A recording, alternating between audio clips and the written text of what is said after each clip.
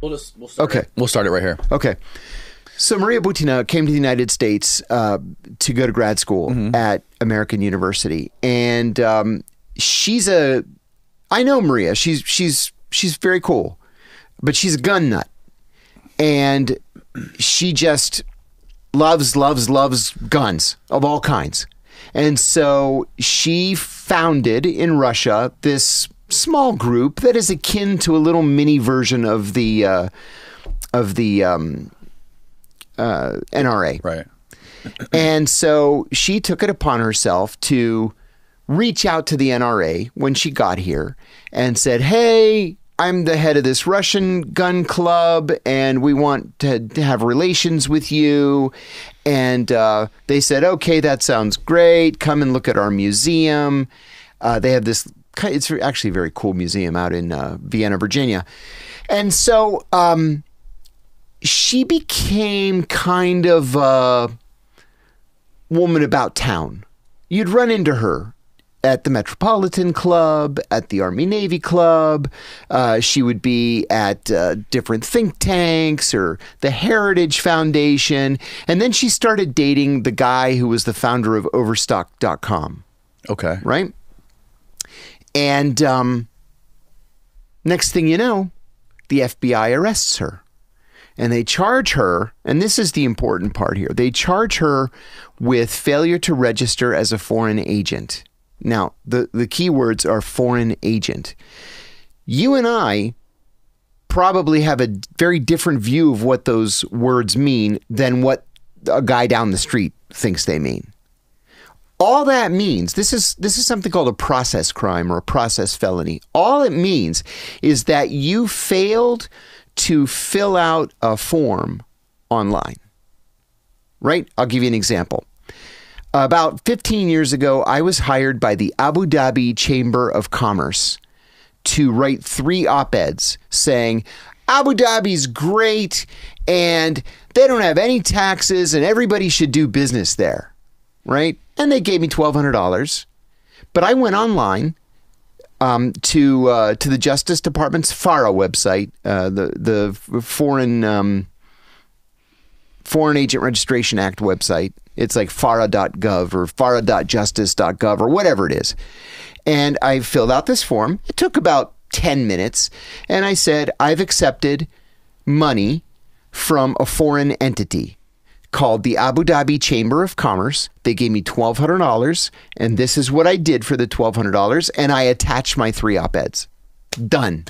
Right. Okay? Nobody ever asked me about it ever in the last 15 years.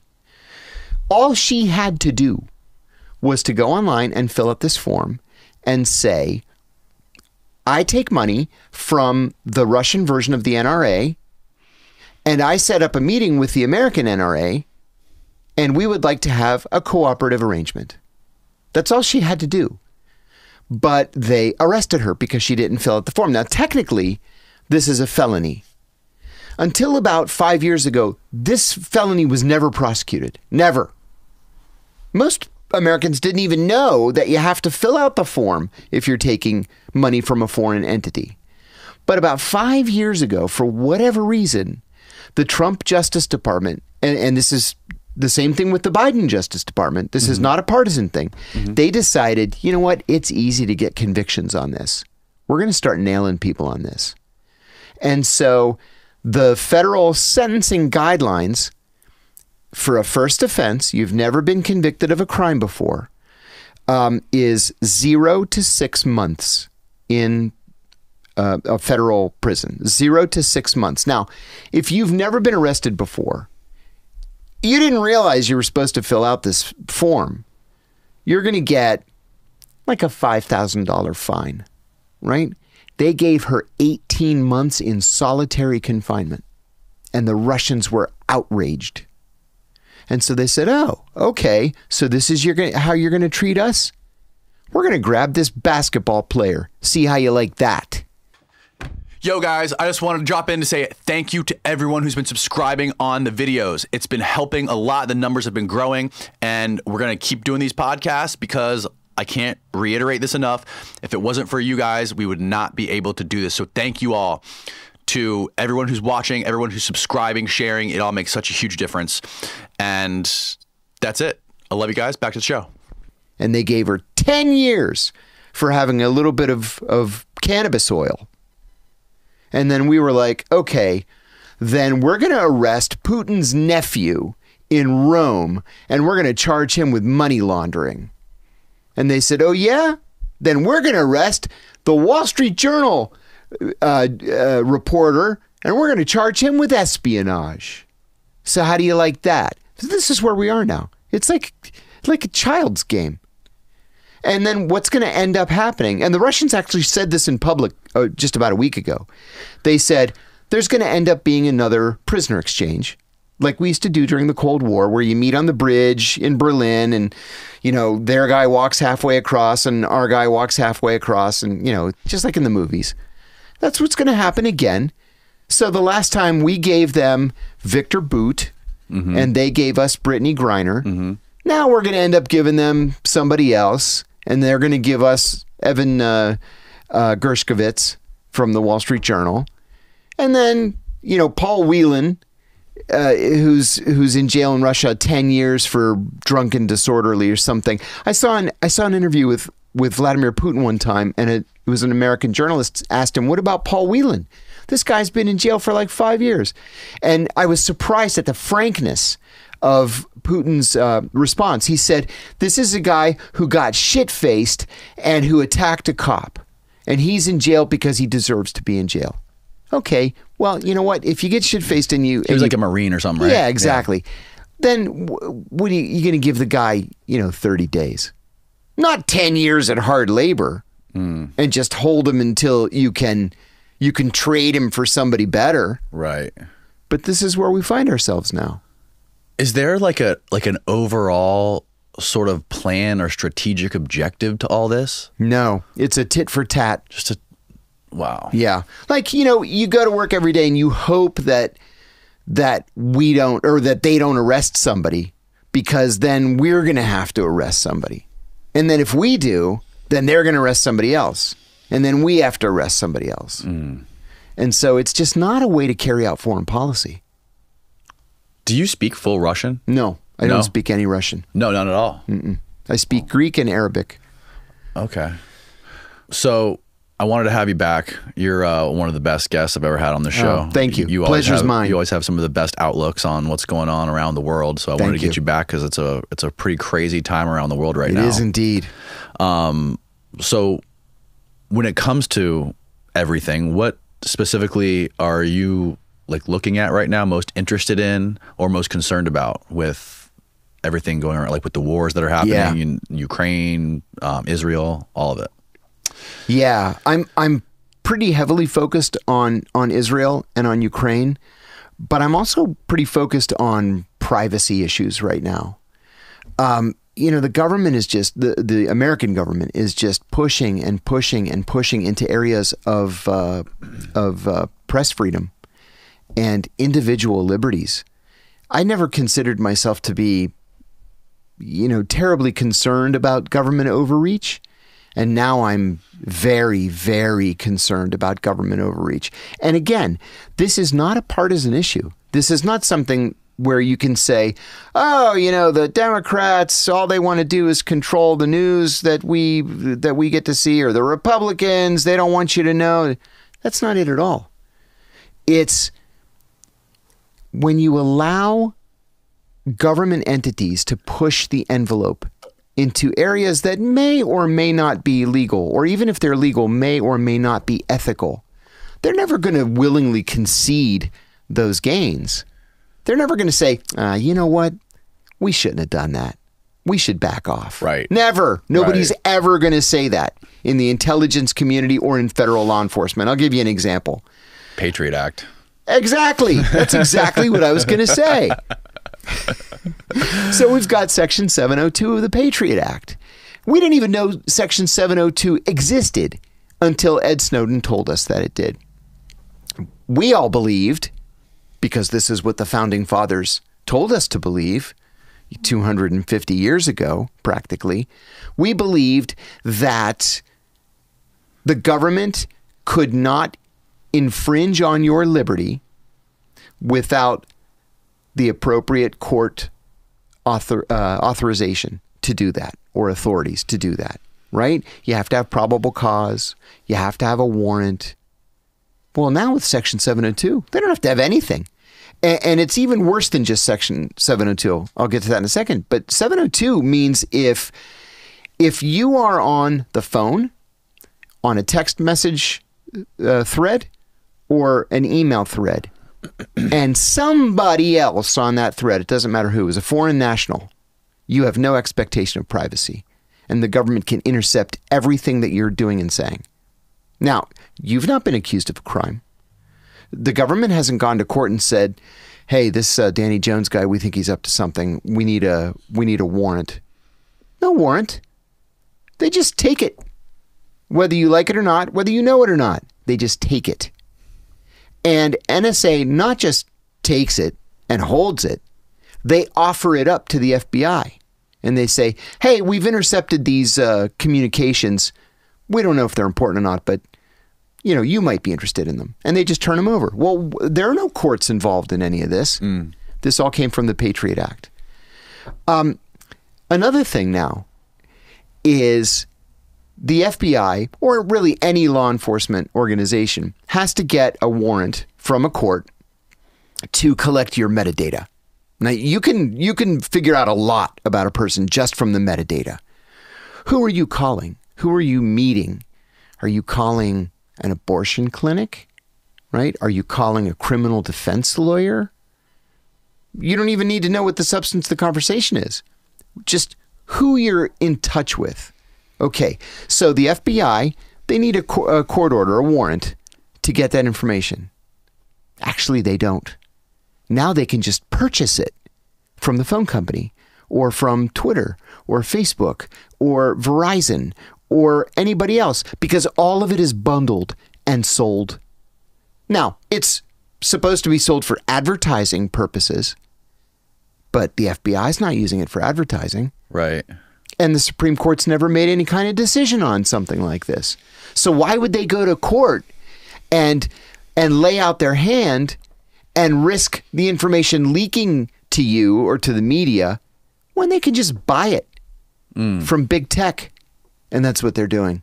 I've heard the argument against this before, or the pushback against this is like when it comes to things like the San Bernardino shooting. And I remember there was a big stink with Apple and the FBI. Apple didn't want to give up the phone. Absolutely right. But there's the argument like, look, if the FBI could have had access to this guy's phone, maybe they could have stopped something like that. And if every American, can just be okay with the fact, like, okay, no, the FBI and the CIA, they don't care about what porn you're watching. They don't care if you're cheating on your wife. They don't care about all this, normal everyday sort of like drama. But they need the oversight to be able to weed out people like that and to save people's lives. Boiling that down, what you're saying is if you haven't done anything wrong, then you have nothing to why worry about. Right. Do you know who the first person was to offer up that rhetorical question in a public venue? Who? It was Joeseph Goebells in 1933. That's what we have to be careful of. That's the slippery slope that we have to stay away from. I haven't done anything wrong. So sure, the FBI can have my stuff. What was the context of that? Germans didn't want to report on things that their neighbors were doing. Okay. And Goebbels said, why not? If you're not doing anything and they're not doing anything, the information's just innocuous, then what do you care? That's heavy. And then they started rounding people up. Now, do I believe the American government's going to round people up? Of course not.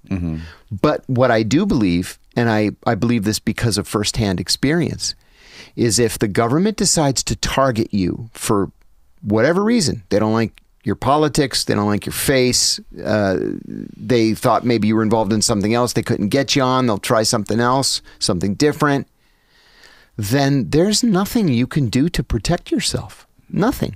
Now, getting back to the San Bernardino shooter, you're right, they couldn't crack that iPhone, and Apple refused to help them, and it went to court. and Apple won. They ended up turning it over to an Israeli company, and the Israeli company charged the FBI $6 million, and they cracked it. But the information that would have disrupted the attack didn't come from the phone. Wait, Apple never turned it over to the FBI? And Apple wouldn't open the phone for the FBI. Really? No, they would not. They were staunch about it. Okay. In fact, the FBI director complained later that it was $6 million of the taxpayers' money that otherwise didn't need to be spent. Well, actually, yeah. To protect our civil liberties, yes. Yes. Apple did the right thing. But the information that would have disrupted that attack did not come from the phone. It came from the game system. Have you ever seen the Netflix series Fauda? No. F-A-U-D-A? No, I haven't.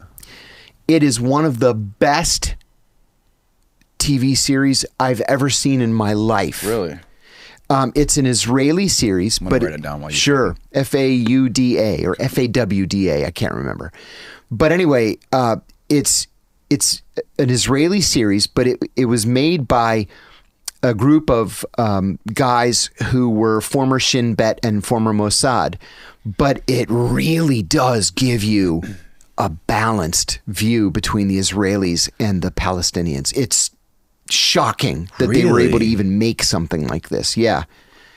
Like you're gonna have sympathy for both the Israelis and the Palestinians in this. Like you're gonna want both sides to win, which doesn't make any kind of logical sense. But anyway, in the most recent season, there's this ongoing thing that they do where they only communicate with each other through a backgammon app, right? Because the Americans, the Russians, the Chinese, the Israelis, the French, the British, everybody's intercepting everything, right? Phones and emails and text messages and intercepting everything. Nobody's looking at backgammon apps. And you know, all of these game apps that we have, they all have little chat functions when you're playing live. Right. I have a backgammon app on my phone. I play against Lebanese and Turks and Syrians all the time. I do. It's fun. And you can chat. So that's how Mossad and Shin Bet communicate with their agents, because they know it's not going to be intercepted. And even if it is intercepted, no human being's ever going to see it. It's just game chat, right? But it's not game chat. It's very serious operational planning. That's what the San Bernardino shooter was doing. He was communicating over like a Wii or whatever it was, a Twitch or Switch or whatever. I don't even know anymore. My kids are beyond that now. But that's the danger. The danger is in gaming systems. Like when it comes to the government looking into like private communications of people, is it just like how much attention are they really paying? Yeah, that's a good question. Is it just a big catch-all? Zero attention normally. Yeah, it's a big catch-all. You know, NSA built this facility in the desert in Utah, right? And they started building it right after the 9/11 attacks, and there's enough computer memory there to save every phone call, every text message, and every email from every American for the next 500 years, right? That's how much space they have, how much memory they have. No human being is going to listen to 99.9999% of any of that stuff. It's just being vacuumed up by these, you know, Cray computers or whatever those supercomputers are called these days. And it's being held in case someday law enforcement needs to go back to it for leads or for information about a crime that has been committed to build a case. Okay. Which is great. Well, it's not great, but you know, if it's not going to be used against somebody for unethical purposes, I can understand it, provided that they get a warrant. It's not just, well, you know, we're gonna collect on everybody now. No, NSA's, first of all, federal law says NSA can't do this. Secondly, NSA's own charter says that it can't do this. And they're like, well, 9/11, Changed everything. Well, you know what? Okay, then change the law. Don't just pretend that the law doesn't exist, which is what I've been saying about torture for 20 years. Right. Yeah. You want to torture people? Okay. You and I can agree to disagree on this, but you got to change the law. You can't just pretend that the law says something that it doesn't. Right. Now, this sort of gets back to the story, the recent story or article that you wrote about, what was the article about Newsweek and the Pentagon Cyber Command? Or not, what was Newsguard. Newsguard, yeah. Yeah, Newsguard. And Consortium News. And what was the story there? Yeah, so there's this organization called Newsguard that was founded a few years ago by two media professionals. One was the founder of Court TV, and the other is the former publisher of the Wall Street Journal. And they decided to hire a bunch of young, recent college graduates with degrees in journalism and have them analyze literally every independent news organization that's out there on the internet, everything. And assign a score to every one of these news organizations. Now, the score is from 0 to 100. 100 being absolutely reliable, Associated Press. 100, right? To 0, which is like Alex Jones has a 0. Right. Okay. So... You think he's an agent? He's too stupid to be an agent. He can't keep his mouth shut. Yeah. I know a lot of people who think he's an agent. No, or a useful idiot. Oh, he may be a useful idiot. But in terms of being like a witting agent, no, he's too stupid. Right. Yeah. Okay. Sorry to interrupt. No, that's okay. And so what they've done is they immediately politicized the process. When I say politicized, what I mean is they took a position on Ukraine. They took a position on Syria. And if you aren't in line with that position, they knock you down to below 60%. Well, if you're below 60%, you get a warning. Not you. You don't get the warning. Their subscribers get a warning saying, whoa, warning, this website's not reliable. It's fake news. How do they get to their subscribers? Yeah. So most of their subscribers are governmental entities, and most of them are in the Pentagon. So what they do is they provide an extension on the website. And so if I go to alexjones.com or whatever that website is, their extension will give me, until a couple of months ago, it was either red or green. It'll give me a red and it'll say, warning. There's a little warning that comes up. Warning, this is a fake news site. Now they'll give you a numerical figure and it'll say, 10%. Warning, this is a fake news site. Okay. But how do they determine what's fake news? Well, what they did with Consortium News, and this started a year ago, is they sent an email to the editor-in-chief of Consortium News, and they said, hi, we're looking at Consortium News, and you have such interesting articles on Consortium News, but we have a couple of questions that our clients would like to know the answers to. First of all, who are the members of your board of directors? And do you have the board of directors listed on the website? Okay, yeah, here are the board of directors. It's right there on the masthead. Right, it's easy to see, and that's kind of an innocuous question.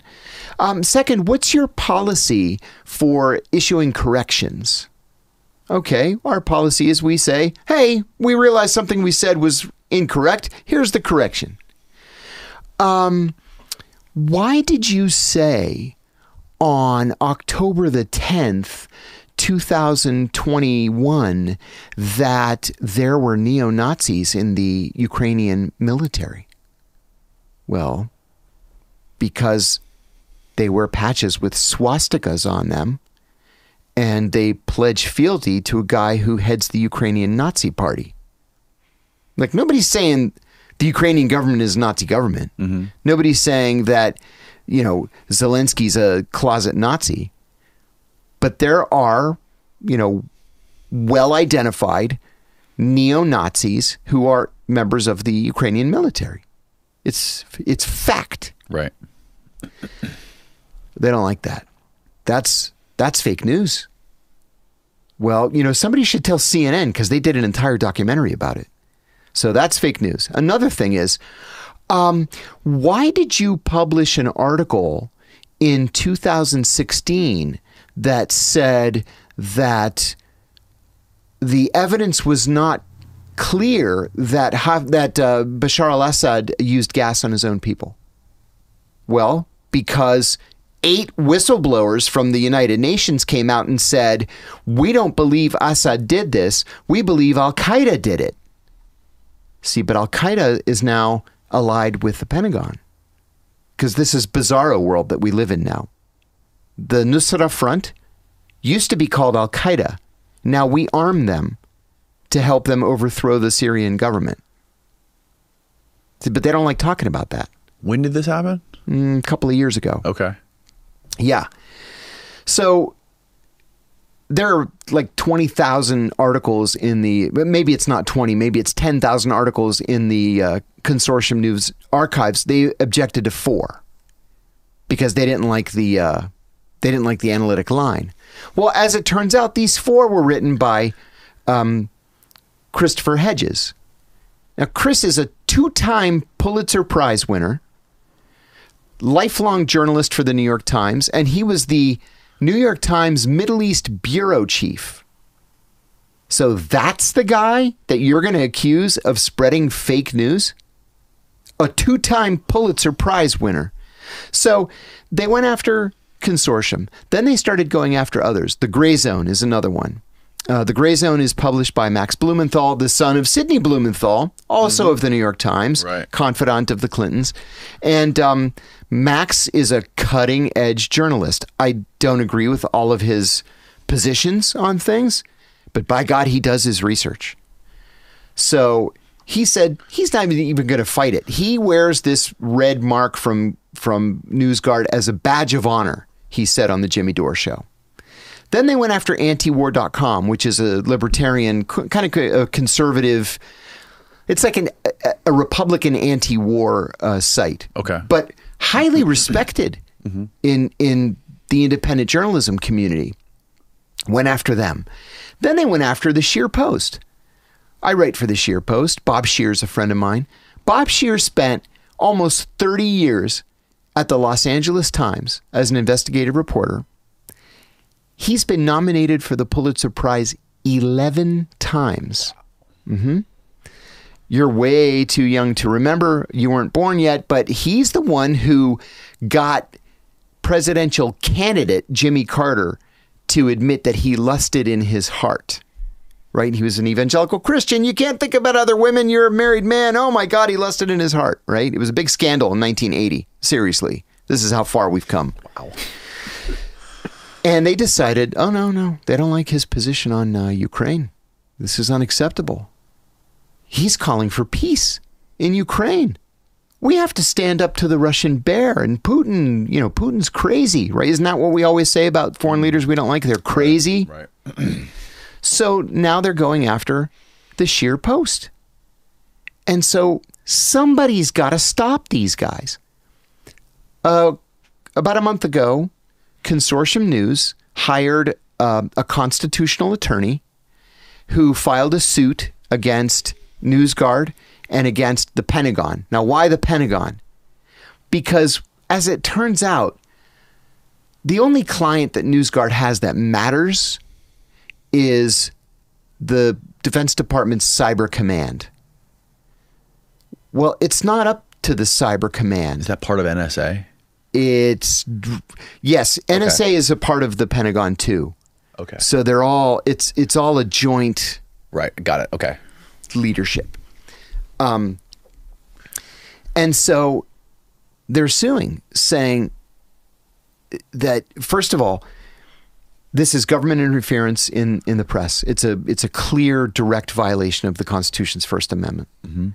Secondly, it's not up to Newsguard, just like it's not up to DOD to decide what's true and what's not true, or what analytic line the American people should see or should not see. If I don't want to read Alex Jones, I just don't read Alex Jones. It's as simple as that. Right. But now you've got people, ruining businesses and ruining people's lives just because they don't like your position on Ukraine. Who are some of the people that are running that company, Newsguard? Their board of directors would make your hair stand up.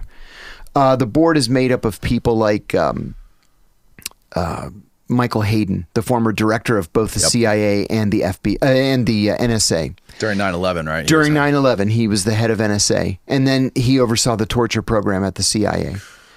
Tom Ridge, the former, the first Secretary of Homeland Security, the guy who defended before the Supreme Court international rendition, kidnapping. Anders, what's his name, from Denmark, the former head of NATO, is another one. About a year ago, I started working with this company called Merrick Health, and I wanted to get a comprehensive breakdown of what was going on inside my body, from my vitamin levels to my lipid levels to my hormone levels, etc. Using the most elaborate and cutting-edge testing on the market, they were able to advise me on a new diet, sleep, training, and supplement protocol designed to maximize performance and support longevity. I tell all my friends about Merrick Health because you simply cannot get this level of knowledge or attention to detail from a general practitioner who sees up to 50 patients per day. Plus, insurance companies regularly deny progressive treatment options. Primary care physicians refuse to order comprehensive lab work, and standards of care lag years behind the leading research. Merrick Health represents a paradigm shift in how we approach medicine, empowering those who want the most out of their healthcare and wish to maximize their potential. Every client who orders Merrick's optimization package receives extensive lab work, over 84 carefully selected biomarkers to help provide detailed insights into your hormone profile, cardiovascular health, organ function, and metabolic status. Expedited onboarding for those interested in working with a Merrick Health medical provider for personalized treatment options, ranging from hormone optimization and cognitive enhancement to hair loss prevention and body recomposition, and all from the comfort of home.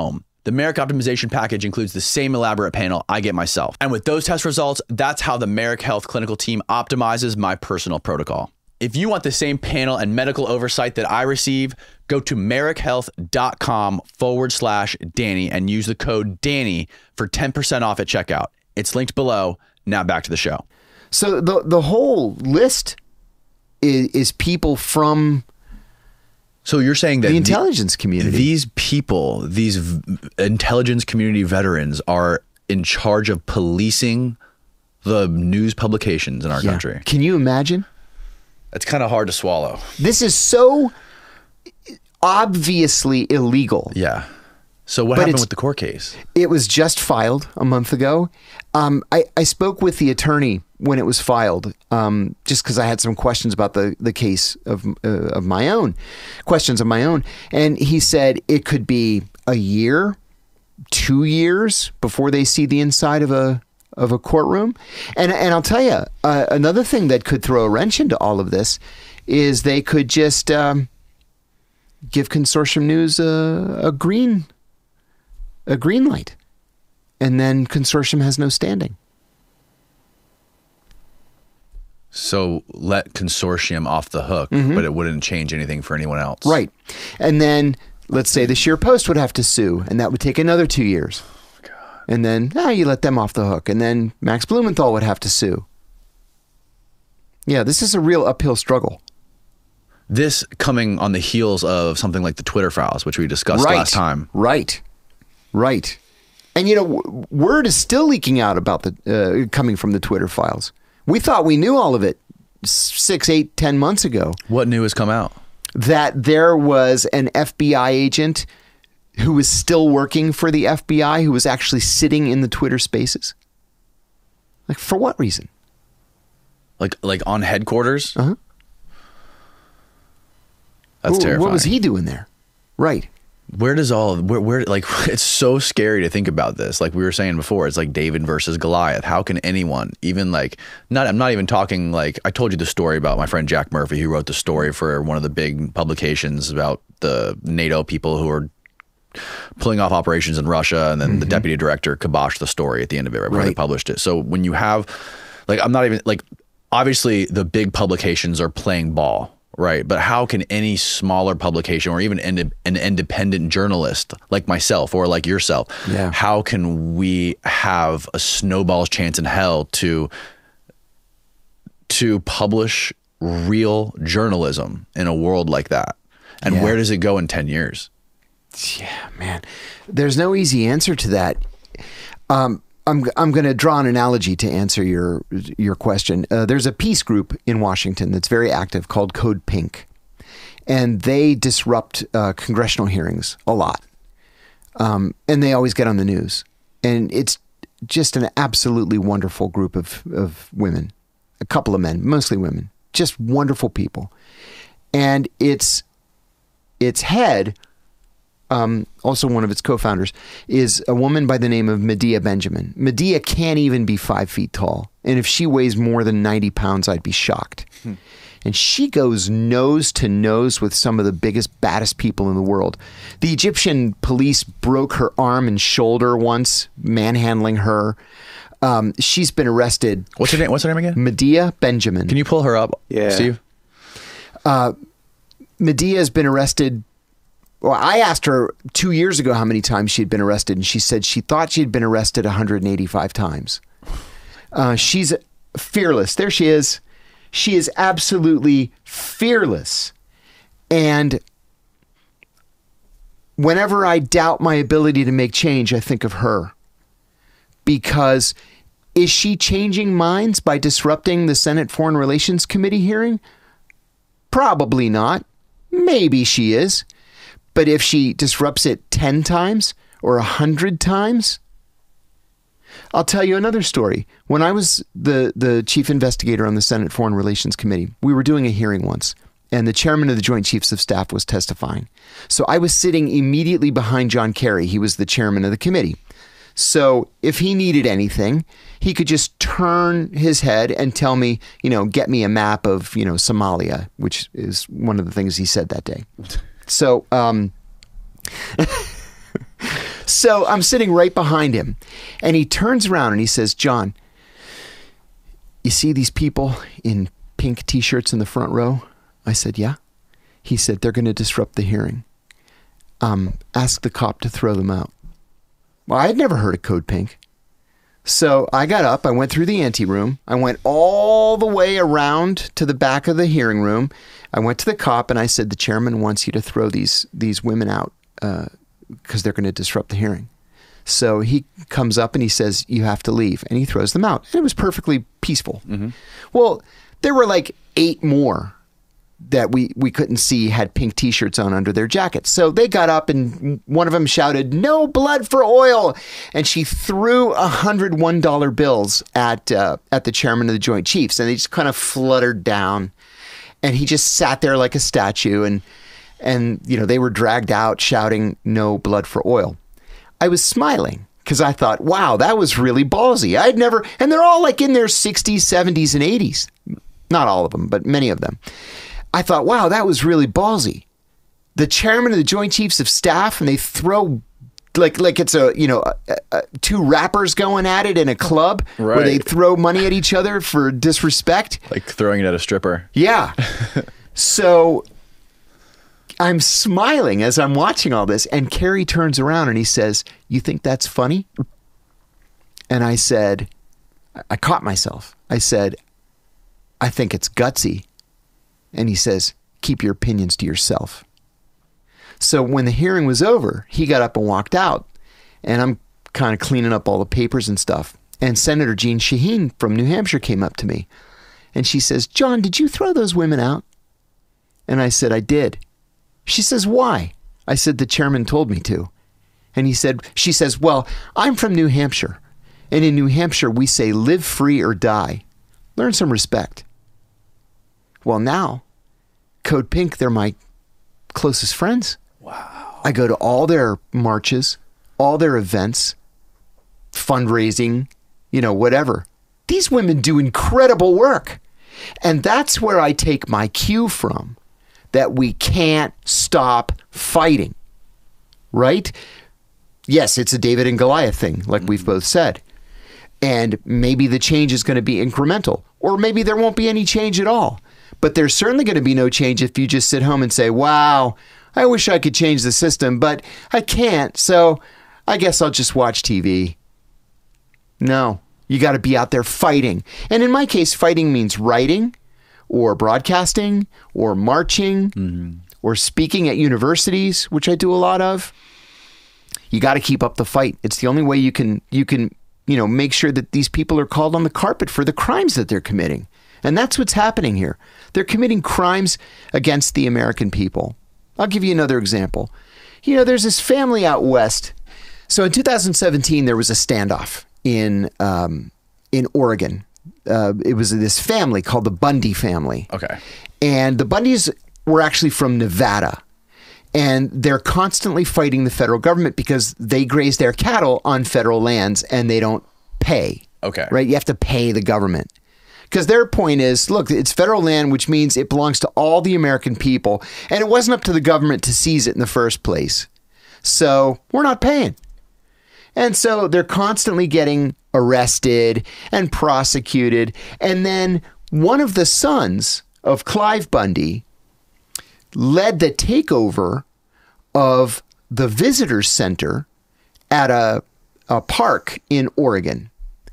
And the FBI was sent, and there's a standoff. Is that them on horseback right there? With Yeah, the flags? that's them. Make that big, Steve. Holy crap. Wow. Yeah, that's them. Okay, so the conventional wisdom is like, these Bundys are nuts. They're right-wing extremists. They're freaks. But you know what? Even if that's true, they're right. And they were acquitted in federal court. They were acquitted. Wow. Yeah. I love that their pseudonym is BLM. Yeah. Funny, right? Bureau of Land Management. And it says, how could a scofflaw like Bundy, who owes more than $1 million in grazing fees, backed by hundreds of armed zealots, manage to run off federal officials who were clearly in the right for seizing Bundy's cows? God. Yeah. You see, this is what everybody's up against. That's crazy, man. So you just have to fight for what you believe in. It's really as simple as that. Yeah, I mean, like, so when you are doing your research and you're like researching news stories that you're going to talk about or things that are happening in the news, where do you get your information? Oh, yeah, everywhere. Listen, I get up at 6 o'clock in the morning just so I can read like everything. You have to read the mainstream media because you have to know what the government is saying. Right? So I read every morning the New York Times, the Washington Post, the LA Times, the Wall Street Journal. Then I go to CNN, Fox, MSNBC. Then I do Drudge. On the right, I do Drudge and Gateway Pundit and Daily Caller. And then I go to the left and I read Raw Story. And then I do Independence, Consortium News, Sheer Post, Reader Supported News. Wow. There's so many of them. The Gray Zone. Just to get a different angles on the stories. Yeah. And I like to think that I'm smart enough that I know what sounds right and what doesn't sound right. 'Cause some people will say like, they'll just say something outrageous and be 100% certain in their assertion. And you just know, because you've been doing this for a long time, you know that that's just not right. It's false, or there's a problem with the analysis. So, this is what they taught us to do at the agency, ironically, when I started off as an analyst in January of 1990. You read absolutely everything, because after a while, you become such an expert that you can separate the wheat from the chaff. So at the CIA, I'm going to read cables coming from CIA operations officers overseas, from American embassies and State Department officers working in those embassies, they're called DODIRs, Department of Defense Intelligence reports from defense attaches around the world, intercepts from NSA, just pulling stuff out of the air. But then I'm also going to read the press. Now, much of the global media is shit. That's just a fact of life, right? Read the Pakistani media, for example, and try to find one true thing in it. Good luck. But you will have read so much from so many different places that you'll know what's true and what's not true. And I find that to be the case with the American media. You can figure it out. Interesting. There are just a couple of sites that I'd say are really exceptional. the Associated Press, and ProPublica. ProPublica. Yeah. Most journalism outlets in the United States no longer do investigative journalism. Right. Because it's too expensive. It takes too long, It right? takes too long. You're gonna dedicate a journalist or two to a story that's not going to be published for 3 months. Right. Right? So this journalist is going to write 4 or 5 pieces a year, and you're going to pay them $150,000. So most everybody's phased it out. What ProPublica did then was they set themselves up as a nonprofit solely to carry out investigative reporting. And so, you know, they'll have pieces that are utterly disparate. Like they'll do a piece on solitary confinement. Right. And then they'll do a piece on price fixing in the egg industry. Right. And then they'll do a piece on the falling education scores in the state of Kansas. Stuff that nobody else is going to cover because they don't have the money to do it anymore. Right. And it's when you're doing it like that, when you're doing these stories that take a long time to cover, it's hard to be relevant to stories that are like happening now. Exactly. That's right. I'm curious, when people do work on those types of stories for big publications, right? For like my friend Jack, who I was telling you about, who was writing that story for a year, and they come to a big publication with this story and they say, hey, I have 12 sources. 6 of them are former CIA officers. Other guys are former Army Rangers, whatever that might be. When they go and present their story with obviously they provide who their sources are, but does the editor of that publication by himself go and vet all these sources?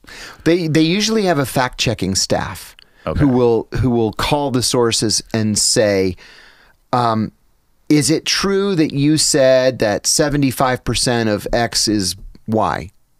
Is it true that in 1996 you were making $35,000? You know, everything that they're ascribing to you, the fact checker is going to make sure that it's correct. And do they not only fact check the statements, do they also go and check these people's background and credentials and make sure they are who they say they are? They're supposed to.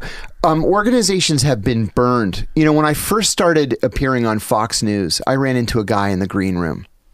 And he was supposed to be this big CIA, you know, deep cover, black ops. And he's talking about like black ops and wet work. And I'm like, we don't use those terms. They do in the movies, right?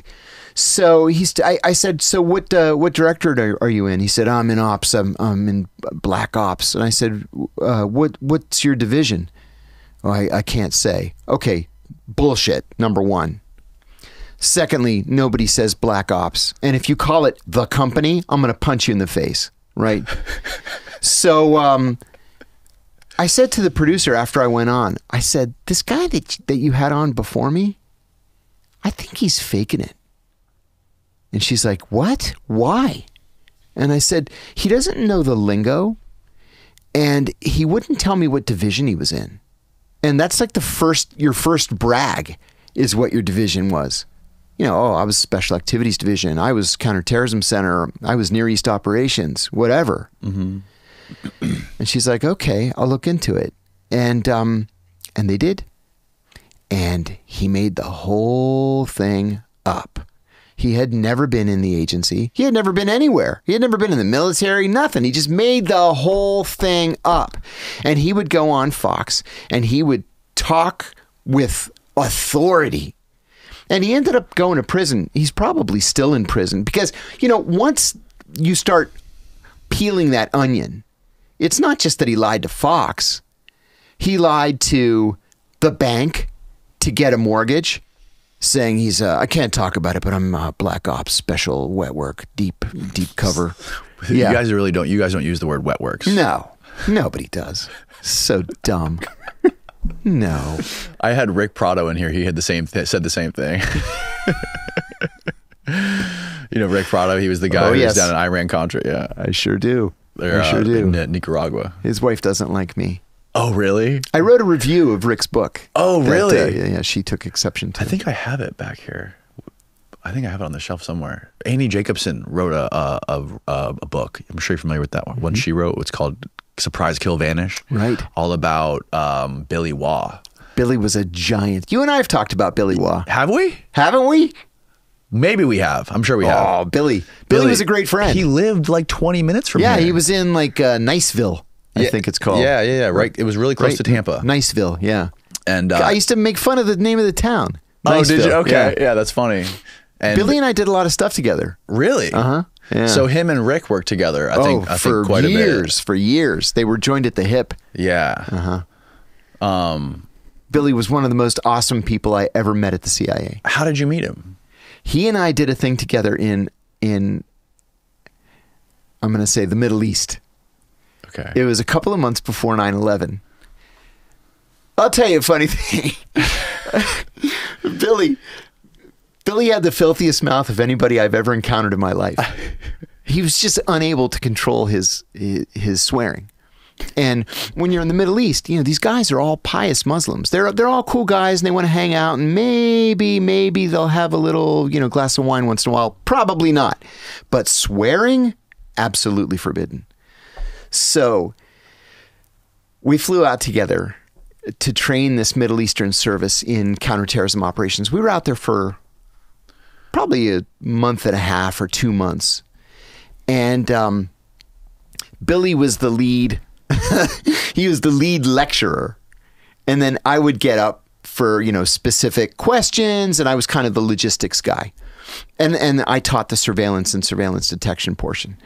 So the colonel that was in charge of this unit finally came up to me and he said, "We're friends." And I said, "Yes, we are. What can I do?" And he said, "You've got to talk to Billy."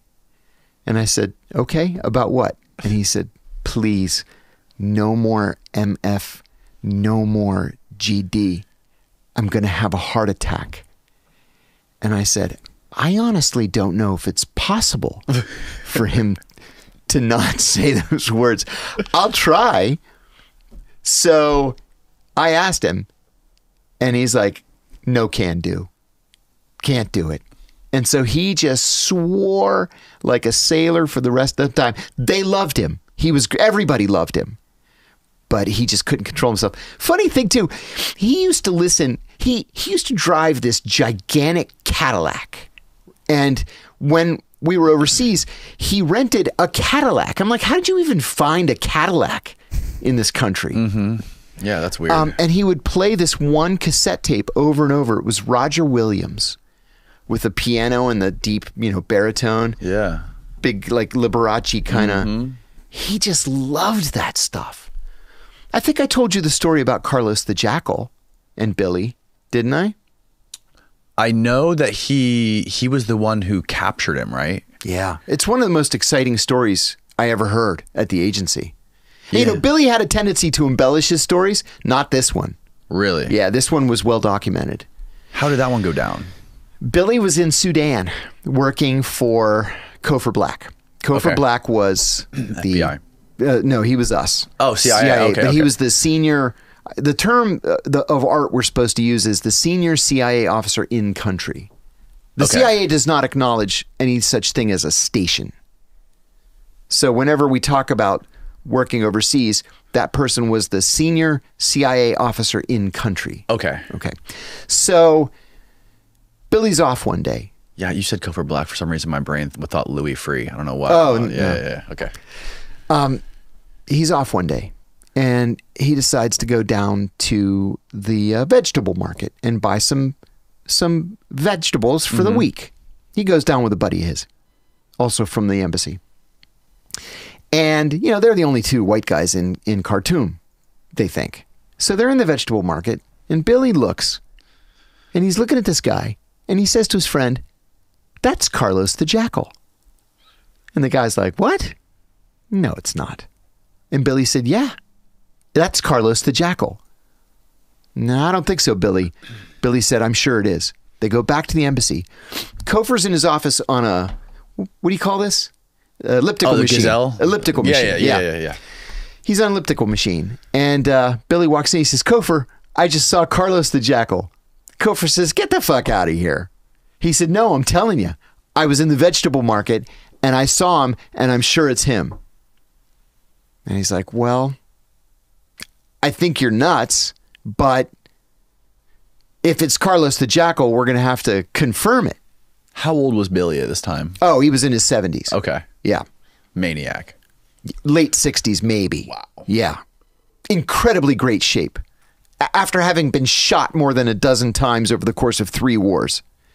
So he went back down to that vegetable market every single day for a month. And then they saw Carlos again. So what they decided to do was they hired a couple of Sudanese guys to stage a fist fight. In Muslim countries, it's very, very unusual for you to ever witness physical violence between people. People don't, like, you know, we have videos on YouTube of Karens. They load 1,000 new ones every day. Yeah. In the Middle East, no. People don't do things like that. So they hired these 2 Sudanese guys that were just down there in the market. You know, you give them $10 a piece and just tell them duke it out. So they duke it out. And of course, everybody forms a circle around them because this is so unusual. And Carlos comes to the circle to watch the fight, and he's like craning his neck to try to get a better view. And Billy's got a camera. Click, click, click, click, click, click, click, click. So he goes back to the embassy. They send the pictures to CIA headquarters, and they say, oh my God, it's Carlos the Jackal. Well, Billy had followed him back to his house, so they knew where he lived. And what they ended up doing, I'm not sure how much detail I should get in. They ended up, Carlos had a dental problem. And so what you do is you get the dentist to say, hey, time for a checkup. Why don't you come on in? And then you give him gas. And then when he wakes up, he's on a plane on his way to France. Oh my God. Wow. Yeah, that was Billy. Hero with capital letters. Hero. Didn't even have to touch the guy. No. Just got to his dentist. Yeah, that's it. That's incredible. Sometimes the best operations are the simplest. That's so like Billy, I don't remember who told me. I think Rick told me the story. But is it true that Billy was in either Khartoum? I think it was Khartoum, and he was literally following bin Laden and taking photos of him for a long time. That's true too. The problem there was the Clinton administration wouldn't do anything about it. Right. He was like, he wanted to take him out, but they wouldn't let him. There were no criminal charges pending against him. Yeah. And that's because DOJ dropped the ball. The CIA had been telling the Justice Department and the White House since 1991, this is a very bad guy. He means us harm. We need to do something about it. And they're like, oh, yeah, well, we have to wait until he actually commits a crime against an American. And then we'll go to court and we'll file charges. And then 10 years later, we have 9/11. It's like, what have you people been doing for the last 10 years? Now, today, the CIA would send a team and they would take him out. They would today? Today, yes. Because post 9/11, there was a revision of Executive Order 12333. You're saying post 9/11 they would post do that. 9/11. Okay, got it. But in the 90s, 12333 said, oh, no, you don't. Yeah. Times have changed. I love Trump's speech. It was probably my favorite speech he's ever done, where he walks out in front. Al-Baghdadi, he died like a loser. The dogs came in and tore him apart. It was a terrible death. Oh my God. He sat up there and freestyled for like 30 minutes about how much of a loser he was and how bad he died. And he was just like, oh God, that was a sight. That was amazing to watch. So was that the reason that they got him? Was that like the same thing you were talking about, the same law that they would use to take out bin Laden? Yes. Okay. Yeah. Once 9/11 occurred, it was 2, 3, 4 days after 9/11, President Bush signed an executive order that altered Executive Order 12333, which had been signed back in the 70s, that said, among other things, it's a very long, extensive executive order, that the CIA just can't assassinate people. And now they can.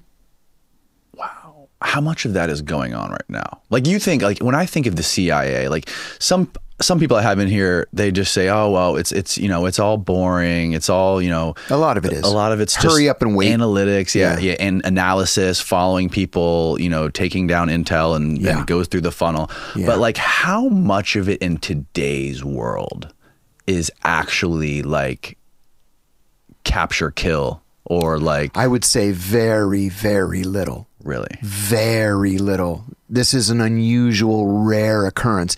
Now, they were doing it a lot in the immediate aftermath of 9/11 because we had so many people that needed to be taken off the street, whether you're going to capture them, render them to a third country, or kill them.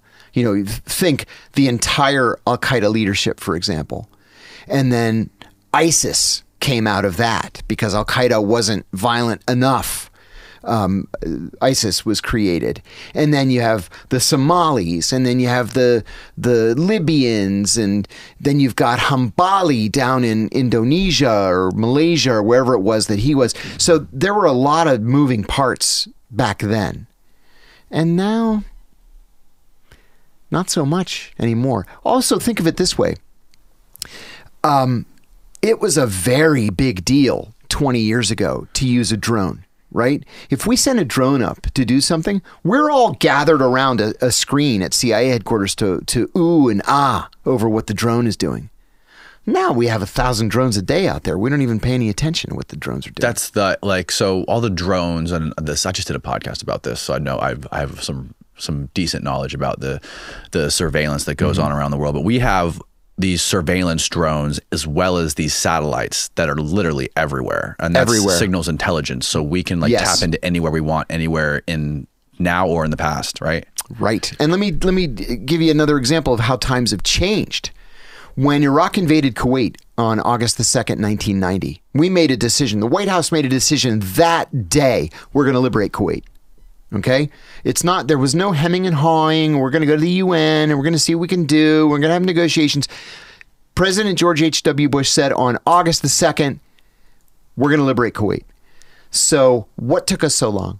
Why did we wait until February of 1991? Because that's how long it took to move the satellite that was over the Soviet Union to put it over Iraq. What? Can you imagine? And we're all like patiently waiting. Where's the satellite today? Oh, it's over Turkmenistan. It's on its way. Why did it take so long for a satellite to get there? Because that's how long it took in 1990. Jesus. Yeah. They move like 17,000 miles an hour now. It's crazy. Yeah. And in the meantime, and they're everywhere. They're everywhere. The whole globe is covered. And now they're not even classified. Now you can buy, Google Earth images. Right. Yeah. Back then, it was so highly classified, we couldn't even acknowledge that there were such things as satellites. We were watching a video a couple weeks ago on here of a company called, I want to say it was, I forget what it was called, but it was a company that was basically a sub company of Lockheed Martin. And they were, it was like a product promo of their satellite system that they have, where they showed all these satellites that are surrounding every fucking section of the earth 24/7.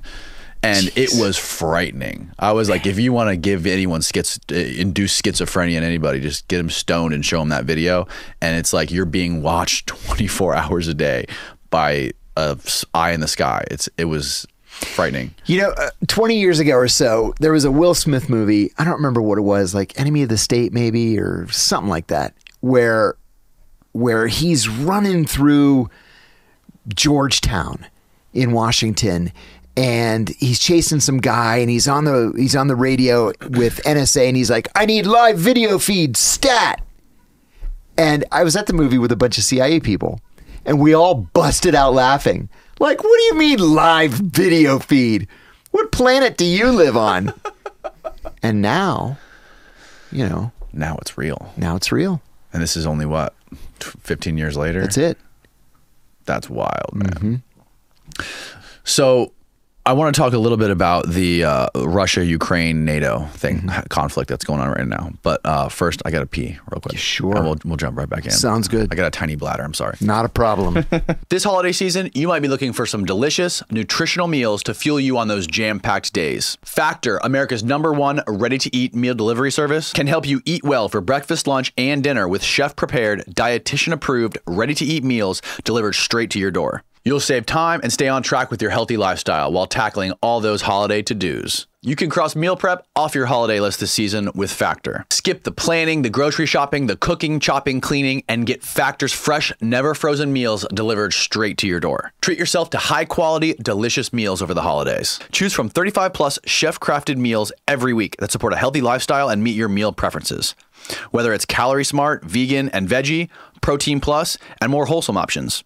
And Factor isn't just dinner. You can count on convenience any time of the day with an assortment of 55+ add-on to suit various preferences and tastes. Choose from quick breakfast items, lunch to go, grab-and-go snacks, and ready-to-drink cold-pressed juices, shakes, and smoothies. This December, get Factor and enjoy eating well without the hassle. Simply choose your meals and enjoy fresh, flavor-packed meals delivered right to your door. Ready in just 2 minutes. No prep, no mess. Head to factormeals.com/DJP50 and use the code DJP50 to get 50% off. That's code DJP50 at factormeals.com/DJP50 for 50% off. It's linked below. Now back to the show.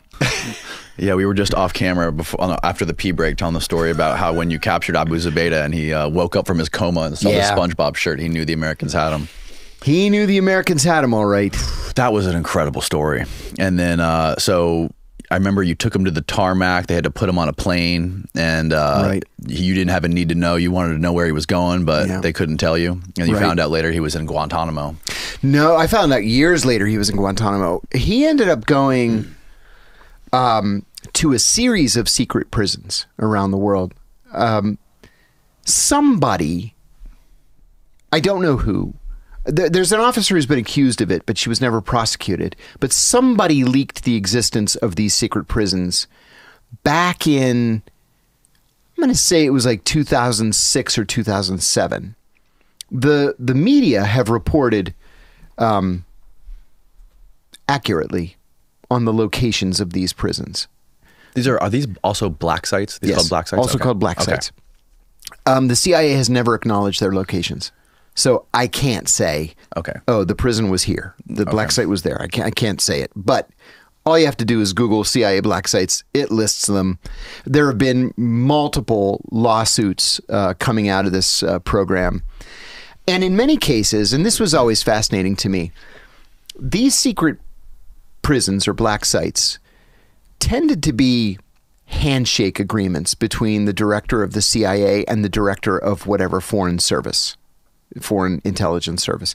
In many of these cases, even the prime minister or president of the country didn't know that there was a CIA black site in his country. Isn't that amazing? That's wild. Talk about the potential for blowback. Right. Just, if I were the prime minister or president of a country and I found this out, I would call the president of the United States and say, who do you think you are? You don't even have the courtesy to tell me that you want to use my country for one of your torture chambers? And in several cases, this led to the collapse of these governments. Really? Like, what kind of president are you that you don't even know there's a CIA black site in your country? Right. The Americans played you like a fool. Yeah. So it was very controversial at the time. When you captured Abu Zubedah and he got shot 3 times in the stomach, the leg, and the groin, that whole story about the hospital going under a barrage of gunfire and calling in a helicopter to get you guys out of there, like, how many years has it been since you captured him? Almost 22. 22, and he was, do you remember how old he was? Yeah, to the best of my recollection, he was like 25 or 27, something like that. He was very young. I remember being struck by his youth. I was young at the time. I was 30, let me think, what was I? I was 37. Oh, wow. And I remember thinking, wow, this is Al-Qaeda. This is what we're so afraid of. He's just a young guy. One of the most wanted men in the world. And that was probably one of the most defining moments of your career in the CIA. Oh, right? it was. It was the defining event of my life, really. What would you say to him if you got to meet him again? And do you think there's a possibility? Would you ever want to go like have a meeting with him in Guantanamo and talk to him? I'd like to. I've spoken to his attorney many times. You know, this is the reason why I'm still talking about this 22 years later. We believed at the time that Abu Zubedah was the number 3 in Al-Qaeda, right? He was identified to us by the White House as the number 3 in Al-Qaeda. He was identified in Time magazine, which was a major publication at the time, as the number 3 in Al-Qaeda. We knew that he had founded Al-Qaeda's safe house in Peshawar, Pakistan, called the House of Martyrs. And that's where people would stay as they were preparing to go to Afghanistan for training, terrorist training. Not only did he establish the House of Martyrs, he also established Al-Qaeda's 2 training camps in southern Afghanistan, in Helmand province and in Kandahar. So we knew this was a bad guy. If you were already in the fight and you wanted to go home, Abu Zubedah would forge a passport and get you tickets home. If you wanted to join the fight, he would get you to the House of Martyrs and then into Afghanistan, and then from Afghanistan, he would get you to wherever it was you were supposed to go. So this was a bad guy, but he was not the number 3 in Al-Qaeda. No. No. He had never joined Al-Qaeda. He talked about it, but he had never sworn an oath to Osama bin Laden. So he was viewed by bin Laden and by the Al-Qaeda leadership as an independent, sort of a friendly independent. Like a guy like that bin Laden wouldn't give him a wink and a nod of approval. Like, right. Okay. Now, the bigger problem for us at the CIA, and we didn't know this until 2005, was that Abu Zubedah had a first cousin who was also named Abu Zubedah. And so that Abu Zubedah was in Montana. And then when 9/11 hit, he said, oh shit, I got to get out of here. And he ran to Jordan. So our sister agencies are picking up intelligence here, there, and everywhere, out of the air, out of the sky.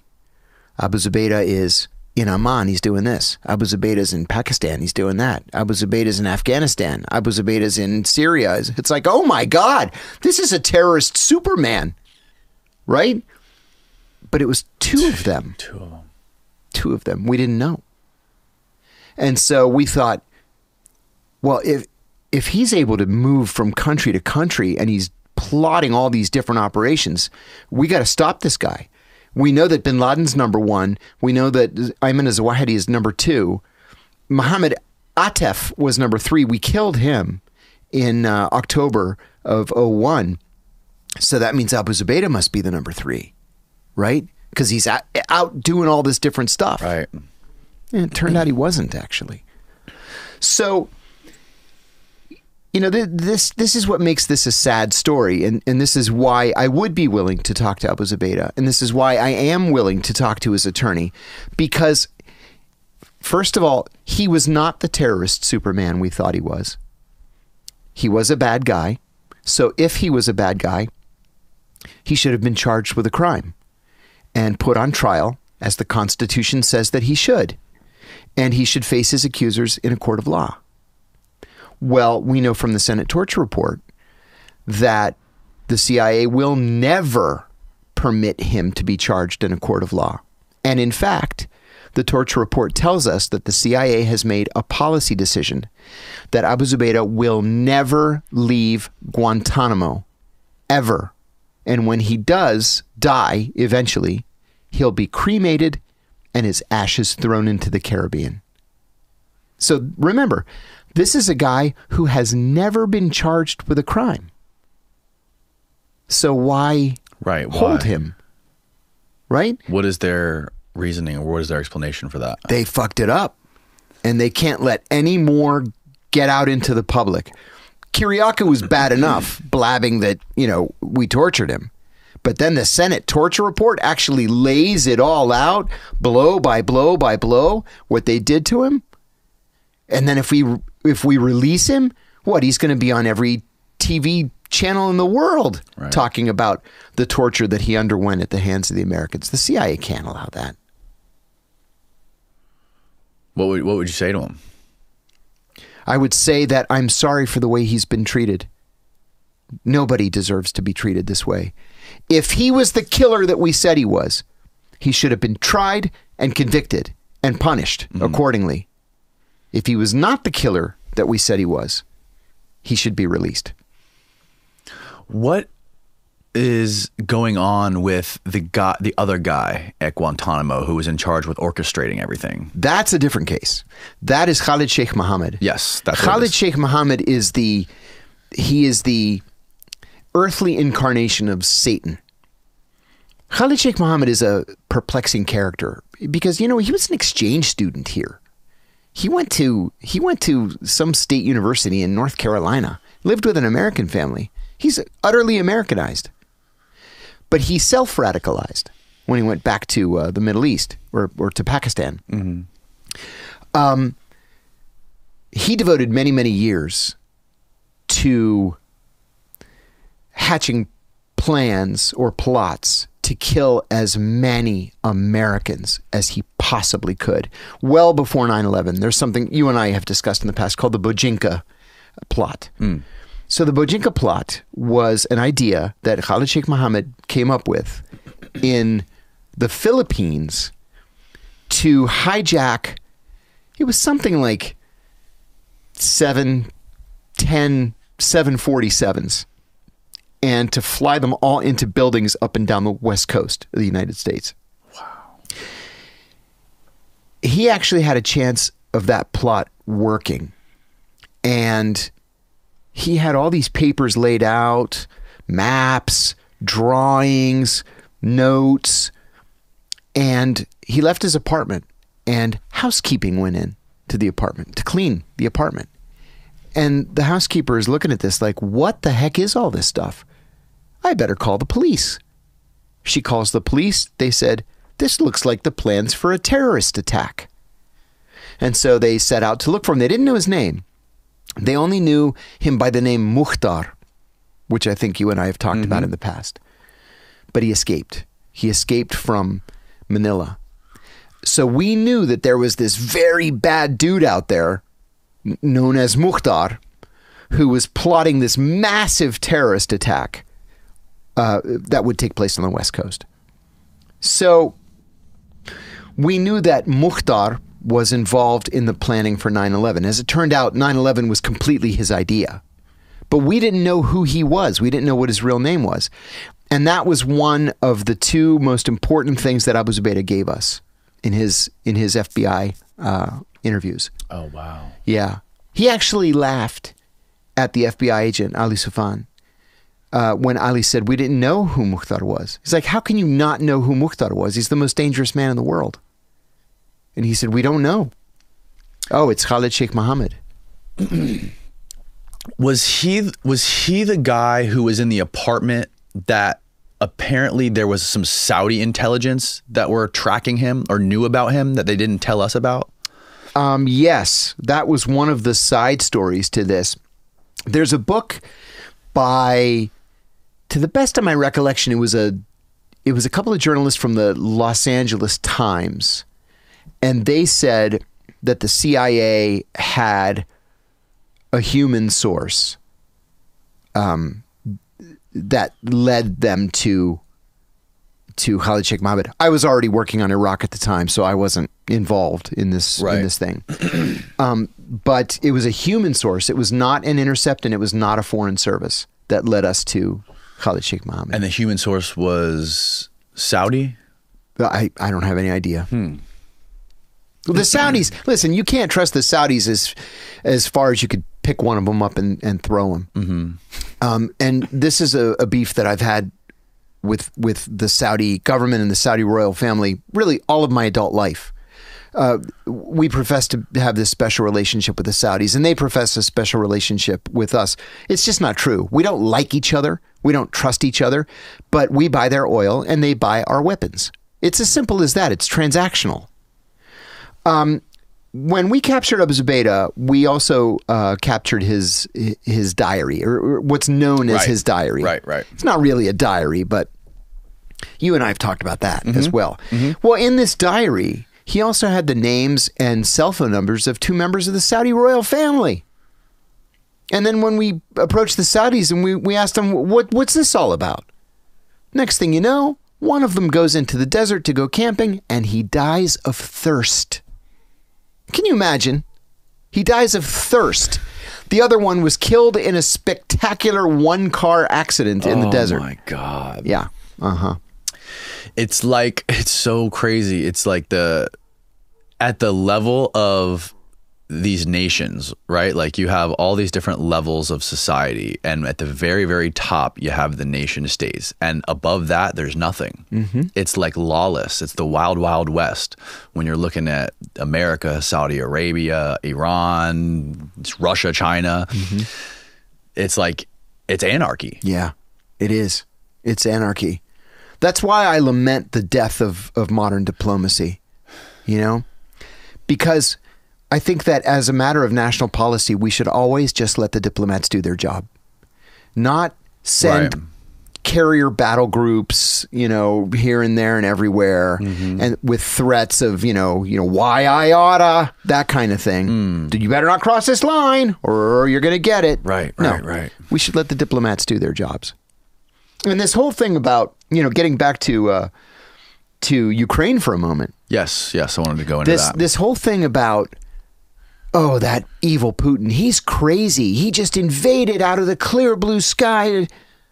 Like, are you joking? Like, does nobody know the history of U.S. involvement in Ukraine? Right. The Maidan uprising and Orange Revolution. The Orange Revolution and Hillary Clinton involved in changing governments, and like, does nobody pay attention to these things? So this is, Have you ever met Putin? No, but I'll tell you a funny story about that. I was invited to a dinner in Moscow to celebrate the 15th anniversary of the founding of RT, Russia Today, the big television network. And they sent me, it was actually it's the first time in my life I ever received an engraved invitation, right? Like it's the 50s. And all expenses paid. They're going to fly me to Moscow and they're going to put me in this hotel and I'm going to be at this VIP table of Americans. And so I had just gotten out of prison. So I went to the judge and I said, hey, I'm invited to this really important dinner in Moscow. And she says, absolutely not. So I wasn't allowed to go. Well, my first question once I get out of prison for whistleblowing against the CIA, to go to Moscow. So this was the dinner where General Flynn went, Mike Flynn, and Jesse Ventura, and Jill Stein, and Mike Maloof, and all these like important outsiders all sitting at the same table. And then Putin walks in and sits down and shakes hands and they all get a big picture together and then Putin leaves. So at first I was like, damn it. It's like the only chance in my life I would ever have to meet Vladimir Putin. And then afterwards, you know, they arrest Mike Flynn. They open a grand jury on some of these other guys. They call Jill Stein a traitor. I'm so glad I didn't go to that dinner. Oh my God. I have enough problems in my life. Do you think Putin wanted to or currently wants to conquer Ukraine and Eastern Europe? Oh no, I've never thought that. You know, going back to the Clinton administration, when Putin first became president, at the very tail end of Bill Clinton's presidency, he floated the idea of Russia joining NATO. And Clinton said, yeah, I don't think we really like that. Of Russia? Yeah, Russia joining NATO. Because the Soviet Union's gone. We're all friends now, right? The peace dividend we're always talking about. How are we going to spend the peace dividend? Right. We don't need to spend money on defense anymore. Right. Hardy har har. So Clinton's like, we don't really like that idea very much. And he said, okay, if you won't let Russia in NATO, at least don't allow any of the countries on our border to join NATO. And Clinton said, that we can agree to. Next thing you know, Latvia, Lithuania, Estonia, and Poland all join NATO. Directly on the Russian border. Mm-hmm. And he's like, hey, you promised us that you wouldn't let any of these countries join NATO. Sorry. We changed our minds. Right. Yeah, strategic planning and all. Then when Obama becomes president, at a summit with Putin, Putin said, I spoke with Clinton years ago about Russia joining NATO. It's something that we would like to explore. Who said this again? Putin. Putin. To Obama. And Obama said, no, we don't like that idea. We don't think that's going to happen. And he said, okay, well, you guys lied to me about these other countries joining NATO. So don't allow Ukraine to join NATO. This is going to be a serious problem otherwise. And he's like, okay, we won't. And then Joe Biden becomes president. And he's like, oh, Ukraine would be a great addition to NATO and the European Union. And the Russians said, we've had enough. There was a pro-Russian government in Ukraine that was overthrown at the urge of the United States in 2014. As if that wasn't bad enough, as soon as that happens, then they want to talk about Ukraine joining NATO. So the Russians said, we've had enough. That's the background to Ukraine. I don't think that the Russians have any... I don't think that they're expansionist as a matter of policy. They have a history of expansionism, certainly, just like we do. The Chinese do not, but we do, and the Russians do. But we don't expand that way, right? We expand in a weird way of just gaining influence over the country. We don't make them party like America is not a traditional empire like you look at the British Empire, right? Like correct. We just have these other countries that depend on us, and we basically control that. We have all the influence in those countries. Yeah, but then the Libyans would say that's wrong. And the Afghans would say that's wrong.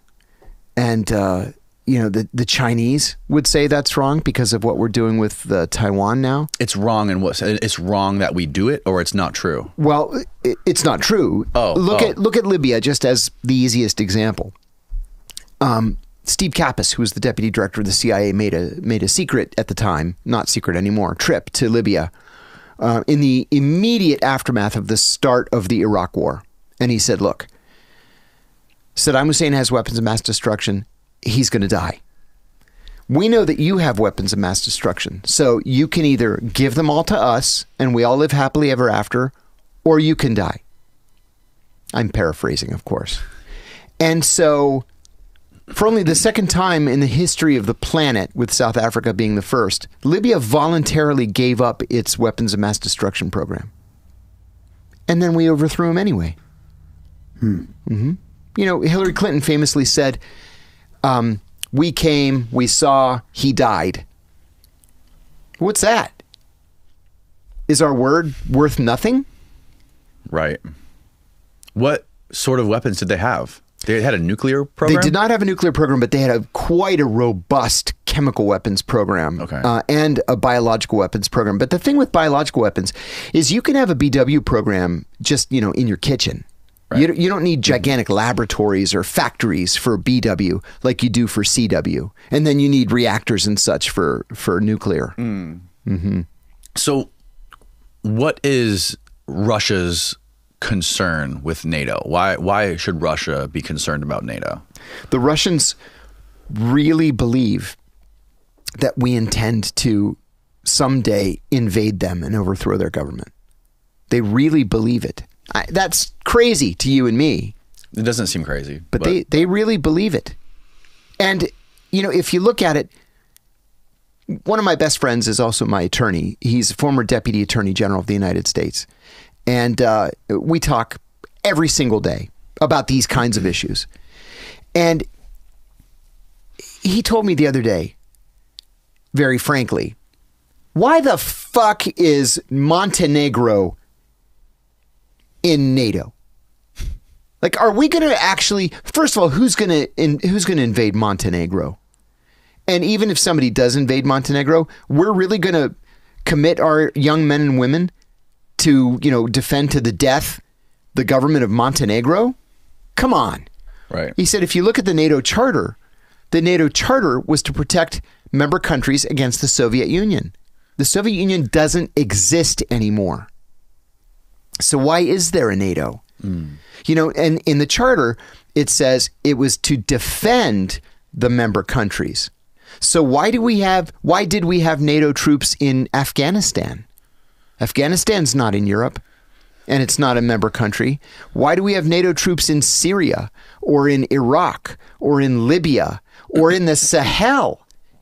And that wasn't even revealed to the American people. That was revealed by accident. Why do we have NATO troops in these countries?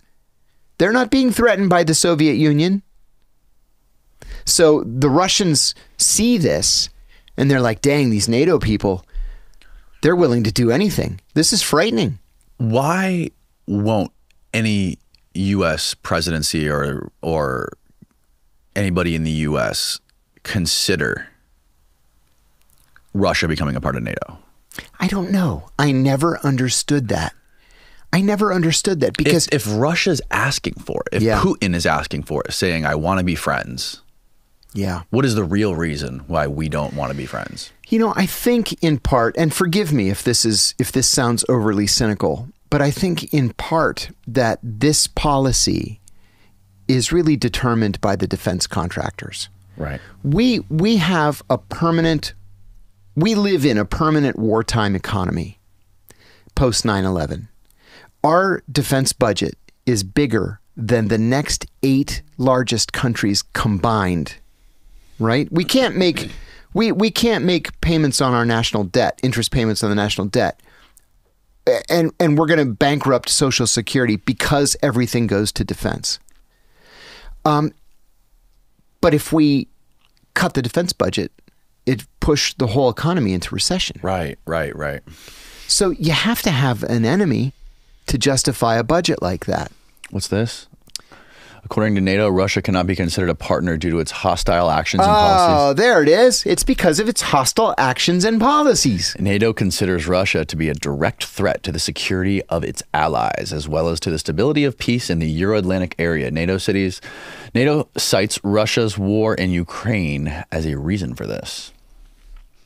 Yeah, I heard that in the beginning, maybe 6 months after the Ukraine war started, Ukraine had a really strategic victory over Russia, and a couple of generals were like urging or were saying publicly that like this is the time to go to the negotiating table and negotiate peace with Russia because we just had a little bit of a win. Yes.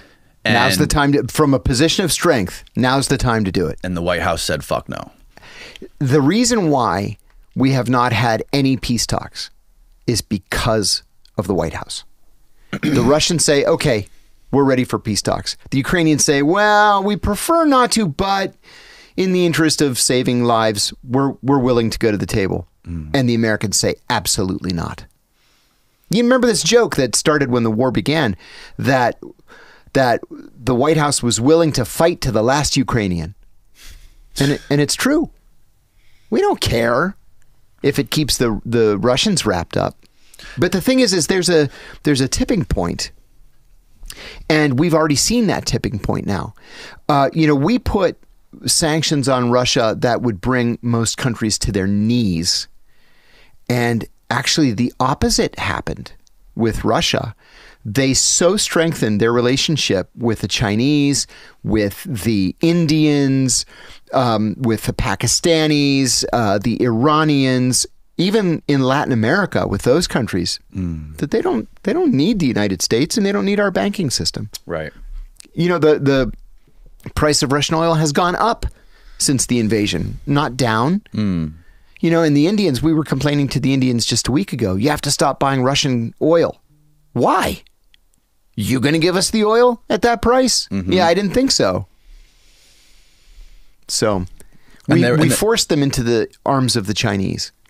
And there was a recent story too about the pipeline Originally, there was a story that came out. Was it Noam Chomsky who made No, it was Cy Hirsch. Cy Hirsch came up with the story that the CIA bombed the pipeline, the Nord Stream, but then recently some Ukrainian military special forces said that they did it. They went out on sailboats and did it. Yeah, because of without Zelensky's knowledge. Right, or he didn't know anything about it. And they relied on their deep expertise in underwater demolitions.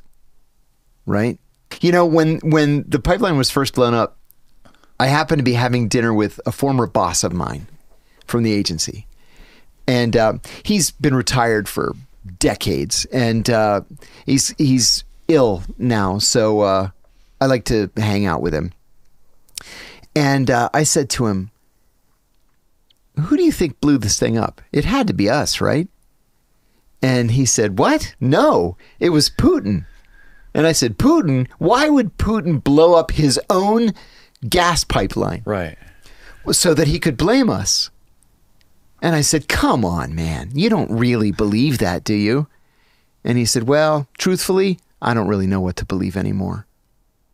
Going back to, so we're talking about NATO and some of these countries that are in NATO, and they are a part of NATO because we have their back, and we would apparently defend them. How does this translate to China and Taiwan? And so a lot of people, including this guy, my friend Andy Bustamante, who was recently on here, he's predicted that China's going to invade Taiwan right in the lead up to the 2024 presidential election. Not a chance. Not a chance. No way. So 2 parts to that question. Why is there not a chance? And number 2, why is Taiwan important to us? Why would America not want China to take Taiwan? For a couple of reasons. That's the easiest question to answer. I'll answer that one first. Okay. So Taiwan's important to us primarily because it keeps pressure on mainland China. But 2, because the Taiwanese economy is so strong, it's been developed so well over the years, like South Korea, that as things stand right now, that's where we get all of our microchips. The Taiwan Semiconductor is the big boy on the block. We're beginning now to transfer manufacturing to the United States, but we're starting from scratch. So most of our tech comes from Taiwan. You know, looking back historically, though, and I think this is really important, China does not have a history of expansionism, with just a couple of exceptions. First of all, Tibet. That's a big one. They invaded and annexed Tibet. But the Chinese truly believe that Tibet has always been a part of China, right? So they didn't invade and annex. They just secured what was already theirs. In the late 1970s, they had a brief border skirmish with Vietnam. Brief. And every once in a while, they'll fire shots across the border with India. That's it. They don't invade other countries. It's just not a part of their foreign policy. And that's why they always use their veto in the UN Security Council, not always, but almost always, when the U.S. goes to the UN to ask for a use of force resolution. Because they just don't believe anybody should be invading other countries. Now, they're very upset with us over Taiwan, and I think for good reason. So the Chinese have what's called a one China policy, saying that Taiwan is a part of China. It's always been a part of China, but it's separated right now from China since the Civil War, 1946 to 1949, and that one day they will be joined again, and that day will come after successful negotiations. Okay, that's the position of both China and Taiwan. The United States, when it recognized mainland China as the representative of the Chinese people during the Carter administration, agreed to adopt the one China policy. Okay, so we don't have an embassy in Taipei. We have an interest section. It's massive, and it's bigger than most of our embassies around the world, but it's called an interest section because there's only one China, and the capital of China is Beijing. So our embassy is in Beijing, not in Taipei, right? Okay. Okay.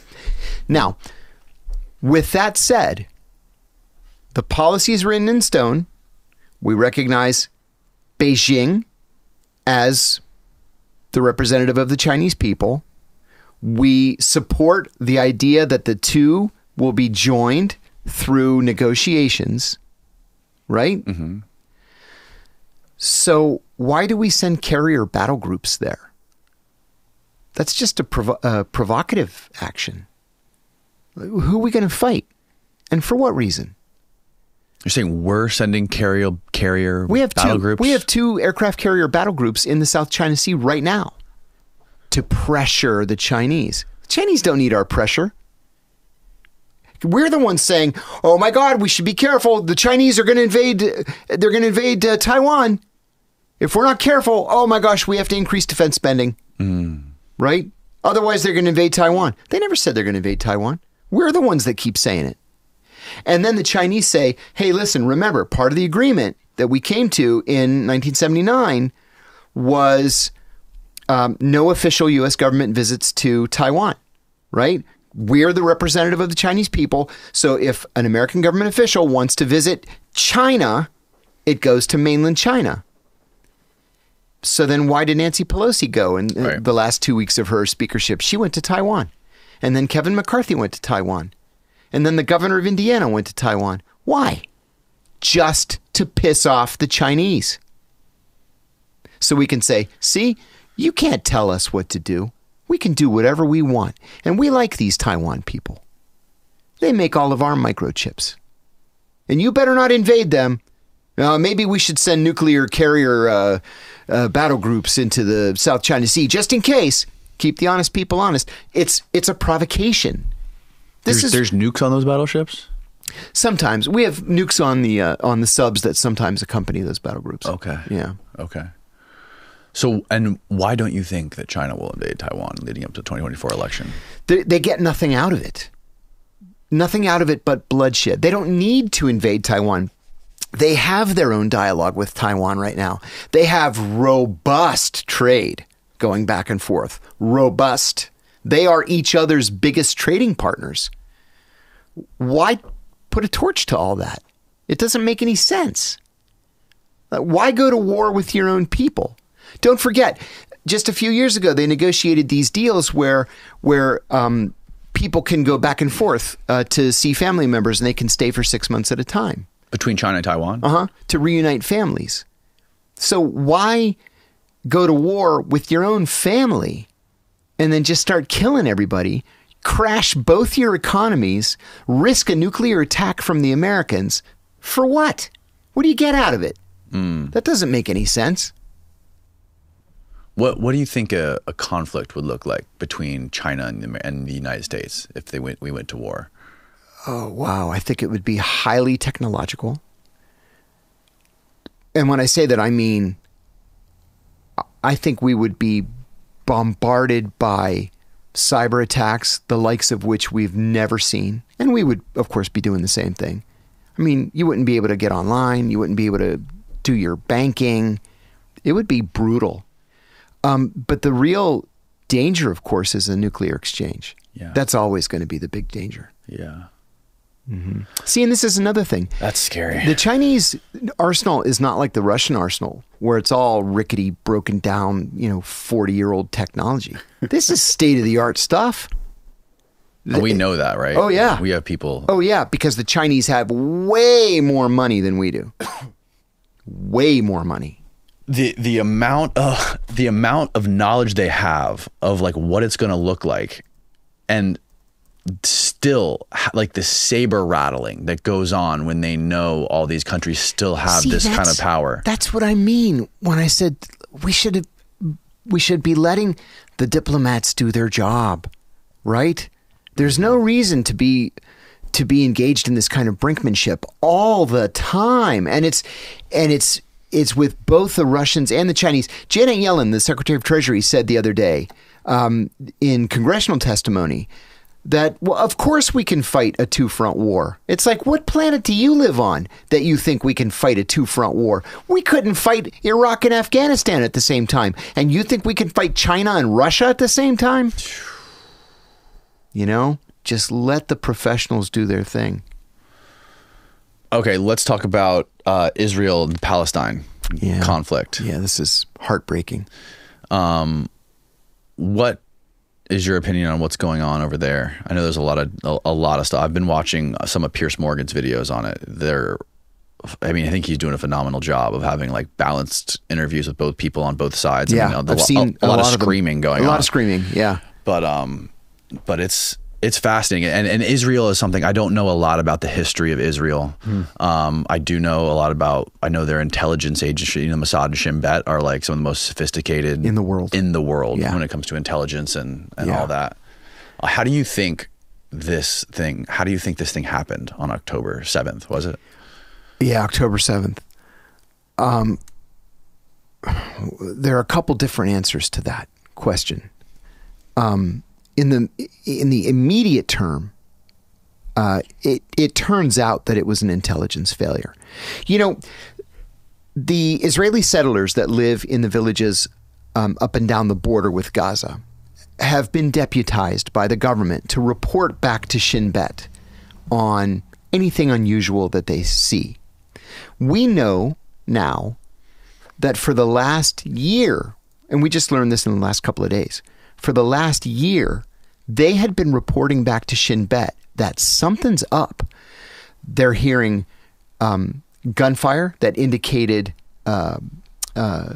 practice. They were watching people climb over the wall, also practicing. They were picking up a lot of chatter indicating that there was some kind of planning for an attack. There was a lot of stuff. And they were dutifully reporting this back to Shin Bet. And Shin Bet's response to them was, cut it out. The fight's going to be in the West Bank. It's not going to be in Gaza. And so they just wouldn't do anything about it. And then several months ago, they just decided to stop accepting the information because they had convinced themselves, thanks to Itamar Ben-Gvir, the new extreme right-wing minister of national security, that the fight was going to be in the West Bank, not in Gaza. So they were asleep at the switch. That's the answer for what we've seen in the immediate term. Otherwise, this goes back generations. Right. And, you know, I'm somebody who has always supported Israel's right to exist. After the Second World War, I think the Jews needed a homeland. I think they deserved a homeland. At the same time, I'm a strong supporter of Palestinian human rights. I don't care when Israelis tell me the two-state solution's dead. Well, it shouldn't be dead. It's the only answer to this thing, right? There should be an independent Palestine with East Jerusalem as its capital. And you guys can live happily ever after. The problem is, one of many problems, but in my view, one of the most significant problems, is that the Israelis, especially under Benjamin Netanyahu, he's been prime minister 7 times now, the Israelis have stolen more and more land. Every single day, they're driving more Palestinians off of their farms and out of their homes. They're setting their olive trees on fire, and they're confiscating the headlands of the handful of rivers and creeks that run through the country so that they can control the flow of water. Well, that's a crime against humanity. You can't do that. Where a family has owned this farm and worked this farm for 100 years, and a Jewish family from Brooklyn gets to move in, and then you're homeless, and they tell you, oh, emigrate to Jordan, emigrate to Egypt. You're not welcome here anymore. You know, in 2008, my mom called me one day, and she said, hey, I think I'm going to go to Ireland. I've never been to Ireland, and NPR has this trip. And I said, Ireland? I said, Mom, it's wintertime. What do you want to go to Ireland in the winter for? And she said, oh, I don't know. I feel like I want to do something. I said, well, this priest at my church is getting a group of people together to go to Israel. And I said, you've never been to Israel. You've always said you wanted to go. She said, that's a great idea. That's what I'll do. So she went with a whole bunch of people who were friends of mine and our priest, and they went to Israel. And the priest always works with this travel agency there. It's run by Palestinian Christians. Most people don't realize that in the West Bank, 7% of Palestinians are Christians. And in Gaza, still 2% of Gazans are Christians. They're Greek Orthodox. Almost all of them. Wow. There are a handful of Catholics still in, Bethlehem and Nazareth are both Christian towns, and there are Christians in Haifa. Anyway, so she goes to Israel, has the time of her life. But she came back and she said, there was one thing that traumatized me. She said, you're in Tel Aviv and you're looking around like, this place is fantastic, right? First world, palm trees, looks like Miami Beach, seriously. And then you go to a Palestinian town and it looks like hell on earth. And there are these enormous walls, barbed wire at the tops, mines along the bottoms of them to keep the Palestinians out of Israel. But the problem is that they keep settling more and more and more villages where they just steal the land from the Palestinians who've been working it for hundreds of years. And then they add that to what is Israel proper. They've been doing that a lot in the West Bank. And she said the worst part of it was they were going from Jerusalem to Nazareth. And you have to cross through a number of checkpoints, IDF checkpoints, the Israel Defense Force.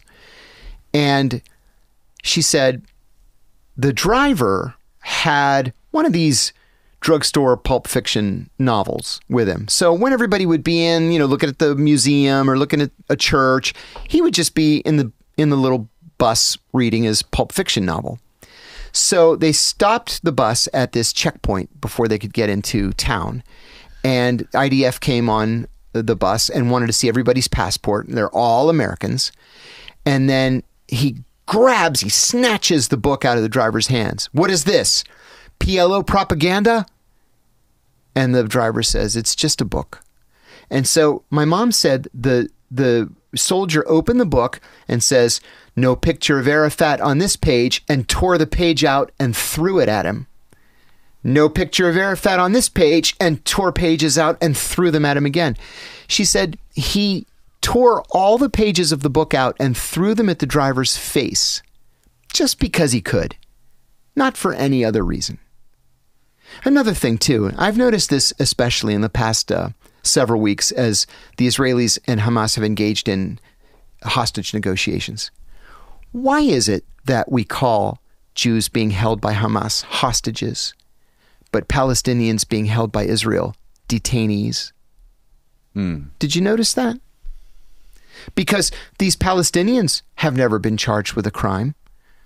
The military just busts down the door of their house, grabs everybody, and throws them in a cage. How is that not being held hostage? What makes those people detainees? They're also civilians. In many cases, they're children. 70 of the Palestinian hostages that have been released have been children. But we're laser focused on the Israelis being held by Hamas. Now, that's not to say Hamas isn't a bloodthirsty terrorist organization. I think that it is. As is PIJ, the Palestinian Islamic Jihad. How long has Hamas been basically the ruling organization in Gaza? Right, since 2005. 2005. Okay. They were formed around 1990 or 91, but they've actually run it since 2005, which is when the Israelis withdrew as the governing authority. Okay. Funny thing too, that strip of land until 1973 was administered by Egypt. The West Bank was administered by Jordan, as was East Jerusalem. But Gaza was administered by Egypt. And then in the wake of the Camp David Accords between Israel and Egypt, brokered by Jimmy Carter, the Egyptians said, we don't want it back. You guys can have it. It's nothing but trouble. We don't want it. And the Israelis were like, well, we don't want it. Well, we don't want it either. So the Israelis were like, okay, we'll just let it sit there for a while. And then it got to be so much of a problem for them because it's very densely populated. It's one of the most densely populated places on Earth. And it's restive. Then the Israelis had to go in as part of, I think it was the first Intifada. And then by 2005, they decided, we got to get out of here. There's too many Palestinians here. What is like the balance geopolitically of Israel, Iran, Saudi Arabia when it comes to this? Like, well, Hamas, that's a great question. And Hamas made a statement the other day, just in the past week or so, that what finally convinced them to launch this thing was the closeness of a diplomatic agreement between Israel and Saudi Arabia. Right. They had seen history just slipping through their hands, right? With these Abraham Accords that Donald Trump negotiated, while a great victory for Israel and for the Gulf Arabs, it was a punch in the throat to the Palestinians. Remember, Trump in the campaign said, I'll fix the Israeli-Palestinian problem in one day. Yeah, you do that by fucking the Palestinians. I mean, you didn't fix it. You just literally gave the Israelis everything that they wanted. That's not fixing it. Right. It only made it worse. So there was this little heyday that lasted from, 2019 to October the 7th, where Israel opens relations with Morocco and Sudan and the United Arab Emirates and Bahrain, and I think I'm leaving somebody out, and they're this close to relations with Saudi Arabia, which is going to be the crown jewel, really, of Israeli foreign policy. And Hamas decided. Iran does not want Saudi Arabia and Israel to have a relationship. Absolutely not. Why and the not? Iranians, because Iran's greatest enemy is Israel. Now, see, this is part of the thing that makes this all so complicated. Right. Iran and Saudi Arabia hate each other, like to the death. They hate each other. Going back to 1979, the Iranian Revolution was in February of 79. In March, I think it was March or April of 79, that's when the Hajj took place in Mecca and Medina, right? The Iranians infiltrated the Hajj and they took over the Holy Kaaba, the big black granite cube that holds the rock that God gave Mohamad. So more than 1,000 people were killed in the ensuing the takeover, and then the reaction from the Saudi military, and the Saudis broke relations with Iran, and it was decades before they put it back together again. So the Saudis, even during the Iran-Iraq war, the Saudis supported Iran because they were so afraid of. I'm sorry, the Saudis supported Iraq because they were so afraid of Iran. Right. And Saudi Arabia has a very large Shia Muslim population in its eastern province. Saudi Arabia is a Sunni Muslim country. Iran is a Shia Muslim country, but this little sliver of Saudi Arabia is Shia, and that just happens to be where all the oil is, right? So they are perfectly happy to execute as many Shia Muslim Saudis as they need to make sure that everything remains calm. And they do it a lot. They kill a lot of people there in the eastern province. So they've got this bad relationship with the Iranians, goes back decades. And then the Chinese come in, beginning of this year, and they say, listen, we don't have a dog in this fight, but we like you, and we like you. And we think you guys should get together, and it would be good for peace, and we can fuck the Americans this way. And so, what do you say? We broker peace between you, and the Saudis send an ambassador to Tehran, and the Iranians send an ambassador to Riyadh. And before we even realize what's going on, they announce the resumption of diplomatic relations. And we're like, oh my God, that's our sphere of influence, and the Chinese just screwed us out of it. So then we're like, okay, well now what we're going to do is we're going to get the Saudis to recognize Israel, and that'll screw the Iranians, and it'll screw the Chinese because the Chinese won't have played a role in it. And so we start leaking these stories to the press. oh, we're close. The Saudis and the Israelis, it's going to happen. It's coming together. Just another couple of weeks. There's going to be a big visit. The Crown Prince of Saudi Arabia is going to go to Jerusalem. And Hamas says, oh, no, he doesn't. And they launch the attack. But doesn't I'm sorry, Iran is Shia. Aren't the main population of Hamas? That's a very important point. I'm glad you raised that. They're Sunnis. Hamas is Sunni, 100% Sunni. Right. Right? So why would they even speak to the Iranians? Yes. Because that's how much they hate the Israelis. So it's... they say in Arabic, the enemy of my enemy is my friend. Right. They mean it. Right. They mean that. And so the Iranians have long helped to finance Hamas just because they hate the Israelis so much that at least that is going to keep the Israelis bogged down and will serve to weaken them and bleed them a little bit. That's why the Iranians support Syria. Bashar al-Assad is not, he's part of a sect that's neither Sunni nor Shia. But he gets great help from the Iranians. And the Qataris. The Qataris are Sunni. They're not just Sunni, but they're Wahhabi Sunni, just like the Saudis are. And they have very close relations with Iran because the Qataris hate the Israelis too. What is Jordan's role in all this? Poor Jordan. I had a quick aside. I had a guy in here a couple weeks ago who was part of an Army Ranger camp who was in Jordan, and he was telling me this crazy story about they were training Jordanians to kill. And he was saying that there's only 2 people Jordanians kill. I forget the first one, but the second one was Israelis. He was saying that Jordanians hated Israelis. Well, and he was like, it wasn't our written objective. He's like, but we knew we were just training them to kill Israelis. I was like, that sounds crazy. It's not quite that clear cut.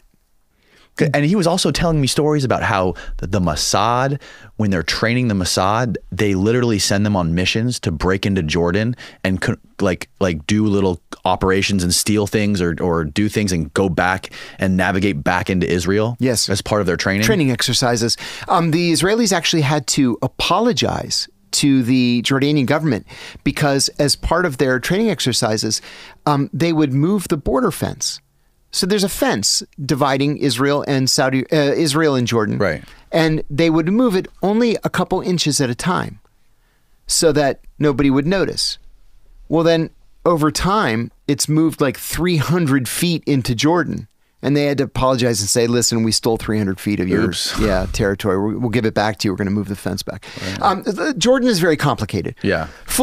I don't mean to muddy the water here. No, that's okay. This is all apropos of the original issue.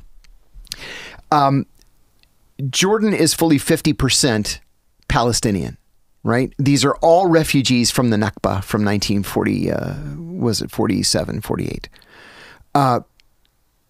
They've never been treated as full Jordanian citizens. Even their passports are a different color. So if you're an ethnic Palestinian, you're not really Jordanian. You have most of the rights that a Jordanian has, but you can't vote, right? Wow. Yeah, and you don't have the same economic opportunities that Jordanians have. There's a huge difference, too, between Jordanians and the Jordanian royal family. The Jordanian royal family, they're essentially all Americans. Right? The king owns a condo in Georgetown at the Four Seasons. You were saying you saw him at the mall or something? I saw him walking around the mall, Tyson's Corner. You're like, oh my God, that's King Abdullah. They can't be any more pro-American. Like, I mean that quite literally. There's nothing more that they can do that's going to make them any more pro-American. But that's not the average Jordanian. They don't like us and they don't trust us because we've screwed them so many times in the past. At the same time, deep down, they're afraid of the Palestinians. In 1968, there was a Palestinian group called Black September. And Black September decided, well, if we can't have Palestine with Jerusalem as its capital, we're going to take Jordan with Amman as its capital. And they were literally fighting on the steps of the royal palace when the Jordanian military finally pushed them back. Thousands of people were killed in that fight. And King Hussein, the current king's father, said at the time that the Palestinians have to be cowed. And so you don't allow them to integrate into society. Because if you do, they're going to try to overthrow the royal family and take the country again because they can't have their own country. So there's this resentment that's bubbling just beneath the surface. Right. You know, on paper, it looks like, oh, well, you know, Jordan and Israel, they've been at peace for 30 years and they travel back and forth and everybody's, you know, kumbaya. That's just not true. They don't like each other. Right. They realize it's a dangerous neighborhood. They have to live with each other. But I think your friend's observations are mostly correct. Mm-hmm. Yeah. I don't think that, well, let me rephrase that. Every once in a while, and by that I mean every decade or decade and a half, a Jordanian soldier will go nuts and just open fire on the Israelis. Mm-hmm. And they'll usually kill, you know, a couple. And then the Jordanians apologize and they offer money to the family of the dead Israelis, and the Israelis accept the apology, and then they pretend everything's fine. But it's because things are bubbling up just beneath the surface. It's such a crazy part of the world. It is. It's fascinating. From when I was 15 years old, all I wanted to do was live in the Middle East and work on the Middle East. And you lived there for a total of how long? I was there for 5 years. And how long were you in Greece? 2 years. 2 years. So, okay, going back to the balance of power over there, and it seems like a big sort of proxy war between America and China, really. I mean, if you look at it is. Yeah. Yes. When it comes to Iran and Hamas and Saudi Arabia and Israel, where does Russia fit into this? Because Russia and Iran are close, questions. Right? Yeah, Russia and Iran are close. I'm going to go back to 1995 when I was living in Bahrain. I was the senior economic officer at the American Embassy. And this was the heyday of the Arab-Israeli peace process. And so, so the United Nations announced peace talks between Israel and the Arab countries on the environment, and they were going to be held in Bahrain. So I was a delegate to the Arab-Israeli peace talks on the environment. What my instructions were the day we received the invitation from the State Department to deliver to the way it is, we're a superpower and Russia was a superpower. So we got this invitation, and I was supposed to go with the Russian economic officer to the Minister of Foreign Affairs and say, Your Excellency, on behalf of the governments of the United States and the Russian Republic, we hereby invite you to host the next round of the Arab-Israeli peace talks. These talks will be on the environment, right? It's this stupid diplomatic formality. Mm-hmm. So I get the invitation. I called my Russian counterpart, Andre. Good guy. His wife was an Olympic figure skater. I still remember. Nice guy. A little lazy, but fun. And I said, Andre, I got my instructions today. And he said, yeah, I got my instructions. I said, okay, I'll call over to the foreign minister's office and make the appointment for us. So I did. And they gave me an appointment for the next day. And so just as I was going to leave to go pick him up and then go to the foreign ministry, I get instructions from state. Don't pick up the Russian. Just do it yourself. And I'm like, why? This is a joint U.S.-Russian peace initiative. So I went to the ambassador and I said, Ambassador, I got this odd instruction from state. He said, yeah, I saw that. I said, what do I do? He said, well, you got to ignore the Russian. I said, that's going to make for an awkward lunch. So I drove over to the foreign minister's office. I went to see him and I said, Your Excellency, on behalf of the United States government, I would like to formally invite you, blah, blah, blah. My phone is blowing up at the time. Well, my phone, it was like this big. So, you know, the size of a shoebox. And Andre's like, where are you? And I said, Andre, I am so sorry. And I explained what happened. He's like, come on, man. Like, what the fuck? I said, I'm sorry. It's some kind of power play in Washington. I don't even know what to say to you. I'm sorry. And after that, he was, very cold to me. And he knew it wasn't me. But the whole point of this is, historically, really since the end of the Second World War, the Middle East is ours. It's not the Russians or the Chinese. It's ours. And so that's why we're so apoplectic about the Russians having troops in Syria. Because Syria is part of the Middle East and the Middle East is ours. And now all of a sudden the Chinese are involved, negotiating peace between the Iranians and the Saudis. Like, where'd that come from? We're already worried about the Russians in Syria. And now we got to worry about the Chinese in Saudi Arabia. Right. Another thing. The last time I was in Djibouti is a little tiny country in Africa. Right. The only reason I went to Djibouti was because we have a military base there. And I knew it was for. It's like the worst kept secret in the world. That's our drone base for Yemen, right? It's only 16 miles across the water from Djibouti to Yemen. And Yemen was, at the time that I was last there, was one of the headquarters of Al-Qaeda. So this was a base built by the French back in the 60s. Camp Lemonnier, it's called. So, like, you see guys in the French Foreign Legion, they wear these stupid, like, short shorts and these funny hats. And they're walking around. They're always in pairs, walking around town in their little shorts. And so I went to the base, and all I see is Chinese. And I said to the military guy that I was working with, I thought this was a French base. Like, and we had part of it. He said, oh, no. He said, the French sold it a couple of years ago. I said, they sold it? Not to the Chinese. He goes, yeah, it's the only foreign military base that the Chinese have. And they share it with the U.S. military. How crazy is that? So, you know what else was funny at the time? And I made a joke about it with the guy. There's literally a chain link fence that goes down the middle of the base. So on the left side is Chinese, and on the right side it's American. So and it's just a row, as far as the eye can see, a row of hangars with this fence going down the center of it. And on the left, all the hangars are open. The Chinese side? Uh-huh.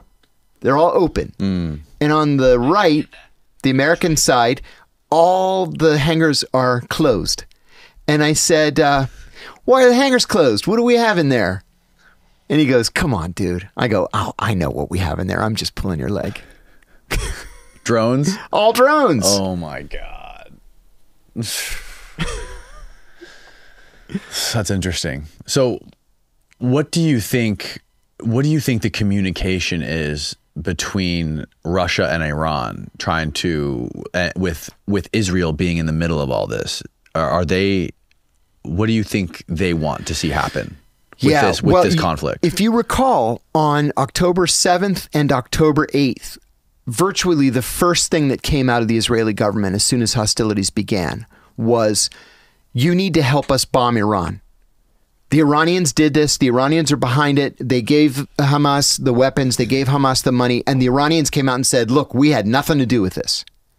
And then the White House leaked some intelligence saying the intelligence community is unable to confirm allegations that the Iranians were behind the Hamas attack, which is true. The Iranians didn't do this. The Iranians probably hoped it was going to happen and are glad that it did happen. But we put our foot down. And wow. Because ever since George W. Bush was president, Benjamin Netanyahu has begged us to attack Iran. He's begged us, literally. I mean, I won't go into the details, but he's begged us multiple times. And we're not willing to go to war with Iran, just, as a favor to the Israelis. That's shocking. He thought that he could pull us into it on the 8th of October. And we said, no, our intelligence is not coming to the same conclusion that yours is. Well, there was no intelligence that the Iranians were involved. So the Iranians know that the Russians are preoccupied right now, which is, I think, what the Israeli calculation was. The Israeli calculation was probably, look, the Russians are bogged down in Ukraine, if we can convince the Americans to hit the Iranians, even if it's just by launching cruise missiles, that's going to help us a lot. But then the Chinese are like, whoa, whoa, whoa, whoa, whoa, wait a minute. We have good relations with the Chinese, and we don't have any intelligence. I mean, the Chinese with the Iranians, and we don't have any intelligence to show that the Iranians were involved. China doesn't have any intelligence. China doesn't. Right. And so we backed off. The Russians probably, were like, whew, that was a close one. And the Chinese are like, look at us and how powerful we are in the Middle East all of a sudden. And I'll tell you one other thing that the Chinese have really done right.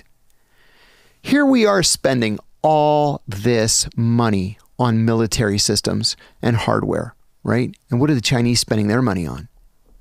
Ports, highways, hospitals, airports, loans to poor countries. This is the Belt and Road. Mm-hmm.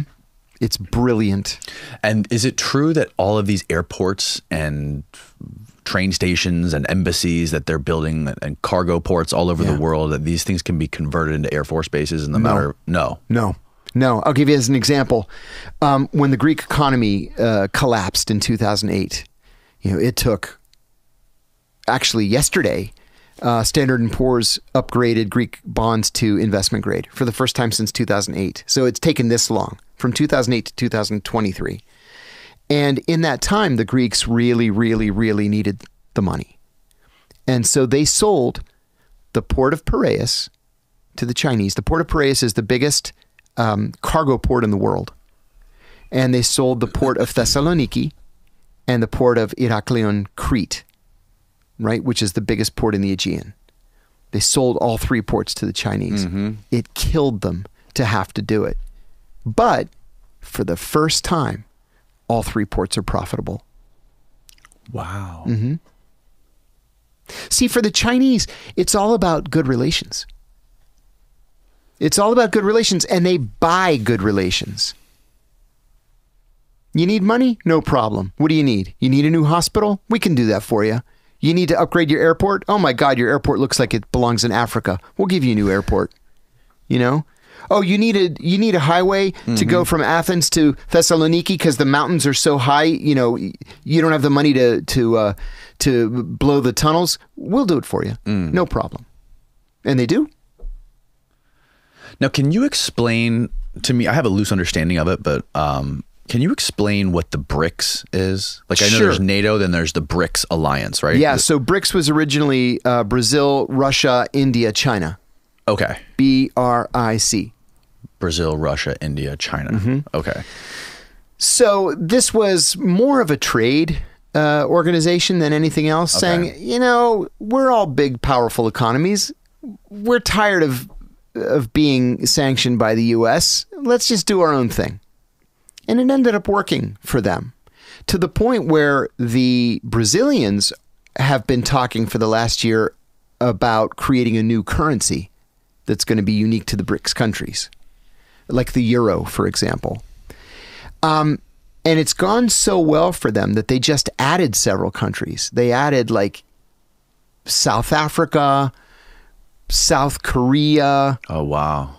All the way up until the fall of the Soviet Union, there was an international organization called the NAM, the Non-Aligned Movement.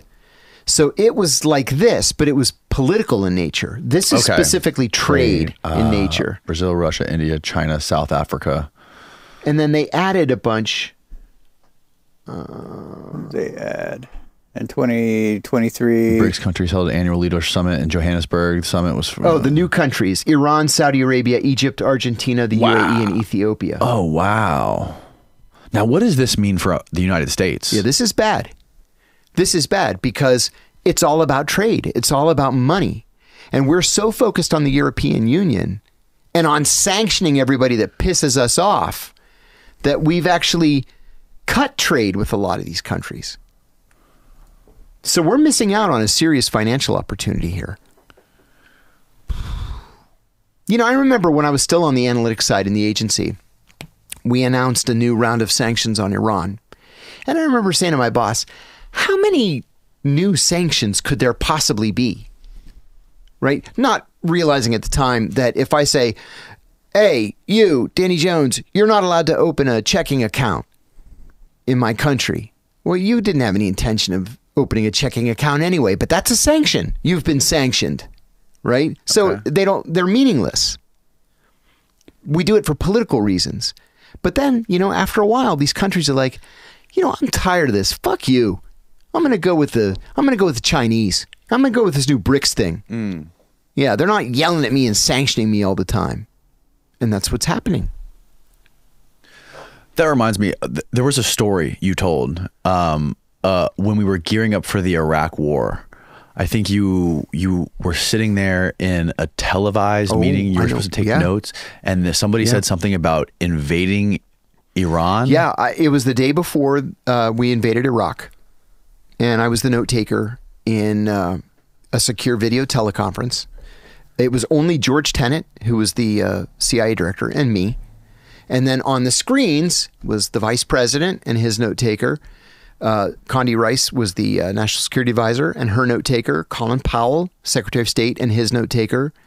Don Rumsfeld and his note taker. A couple of other people, the head of NSA, the head of CENTCOM, and their note takers. And so our job is done as far as CIA goes, right? And starting tomorrow morning, it's this military operation. So George is just sitting there at the table with his hands folded. There's a microphone in front of him. And the vice president, being the senior officer in the meeting, is chairing the meeting. And he starts by asking the commander of CENTCOM, General, I forget his name now, to give us a briefing. So I'm sitting directly behind George. This is like the story of my life. I'm always the note taker. I'm always the guy sitting behind the important guy, right?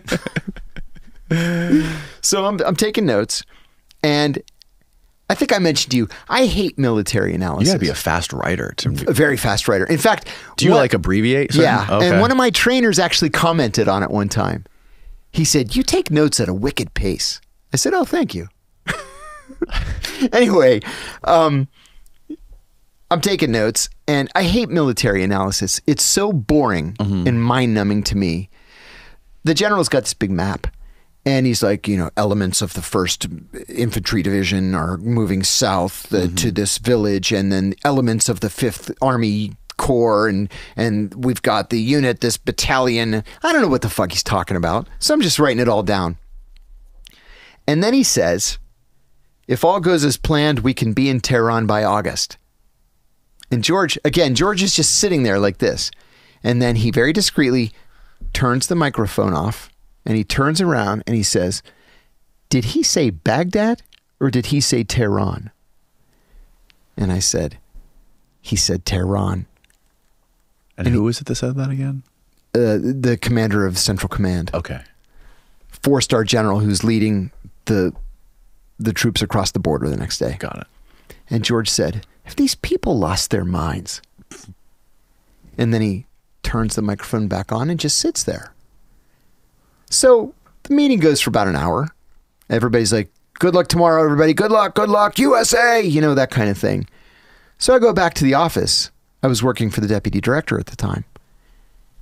And he said, who was the deputy director again? Jim Pavitt. Jim Pavitt, yeah. And he said, how'd the meeting go? And I said, did you know we were going to invade Iran? And he goes, ooh, are they still talking about that? And I said, yeah. I said, Sing Cent brought it up. Sing Cent, Commander-in-Chief CENTCOM. Sing Cent brought it up.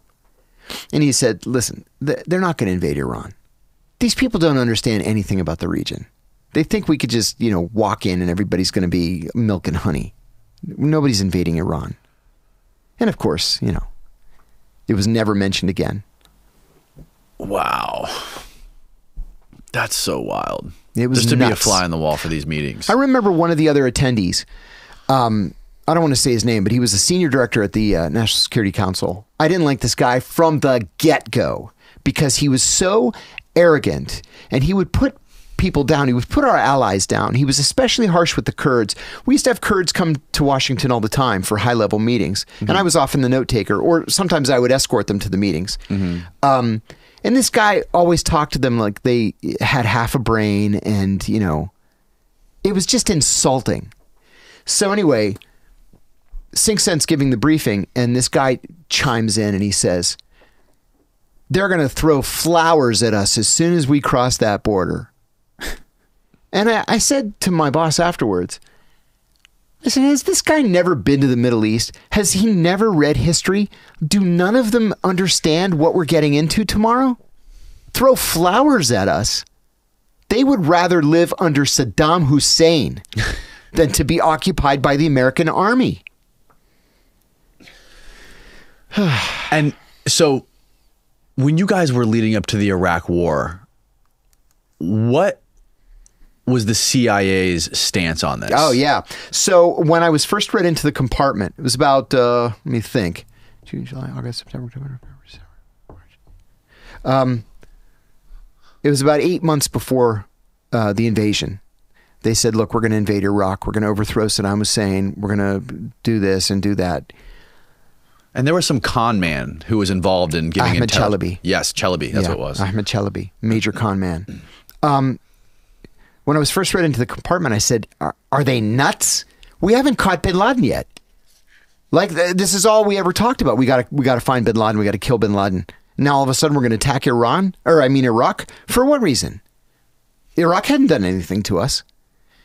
And this senior officer that read me into the compartment, very senior officer, he said, look, the decision's already been made and the battle lines have been drawn. This is in answer to your question. He said, the battle lines have been drawn. He said, the pro-war faction is OVP, the Office of the Vice President, OSD, the Office of the Secretary of Defense, and NSC, the National Security Council. He said, the anti-war faction is the State Department, the CIA, and the Joint Chiefs. And we've lost. Wow. Mm-hmm. Yeah. It was crystal clear.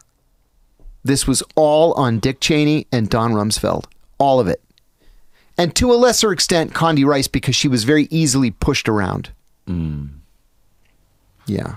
And so can you explain Chalabi? Yeah. And how was he Fucking instrumental Chalabi in all of this? He was like robbing people out of their money. He created like a fake bank at one point. Man. And did Cheney know? Oh, of course he did. Okay. Yeah. That makes it an even more interesting story. Yeah. So Ahmed Chalabi was one of those very rare Shia Kurds. There are like, 6 of them, right? He was born in Iraqi Kurdistan, but his family was Shia Muslim. Very, very unusual. He was a bright kid, and so his parents sent him to London to get degrees in finance at the London School of Economics. He ended up moving to Jordan before Saddam became the leader of Iraq. He moved to Jordan and opened a bank there that he called Petrobank. And Petrobank succeeded because Chalabi was able to convince Iraqi refugees to use it as their bank, right? So if you were Iraqi, Petrobank was your bank. You didn't bank anywhere else. So that lasted from the 60s through the 70s through the 80s. And then at the end of the 80s, he literally stole all the money, it was $30 million in deposits, and his secretary smuggled him into Syria in the trunk of her car. He had transferred the money to secret accounts in London and Geneva, and then escaped to Syria, and then flew to London. He owned a magnificent townhouse in Knightsbridge, London, right by Harrods. Magnificent. That today would be worth, $50-60 million. He wore suits that I could only fantasize about affording. But there was something very dirty about him. He was just an awful human being. And he would come on to every female officer that we would go out there and meet with him with. He was just disgusting. So in 1990, Iraq invades Kuwait, and George H.W. Bush says, we got to get rid of this Saddam Hussein. 1990. Well, you can't just overthrow a foreign leader and not have a plan for the next day. And so he said, well, we need to identify somebody that we can install as the new president of Iraq. Well, everybody liked this guy Chalabi. Why? Why do you think people would really like Chalabi more than everybody else? He spoke English.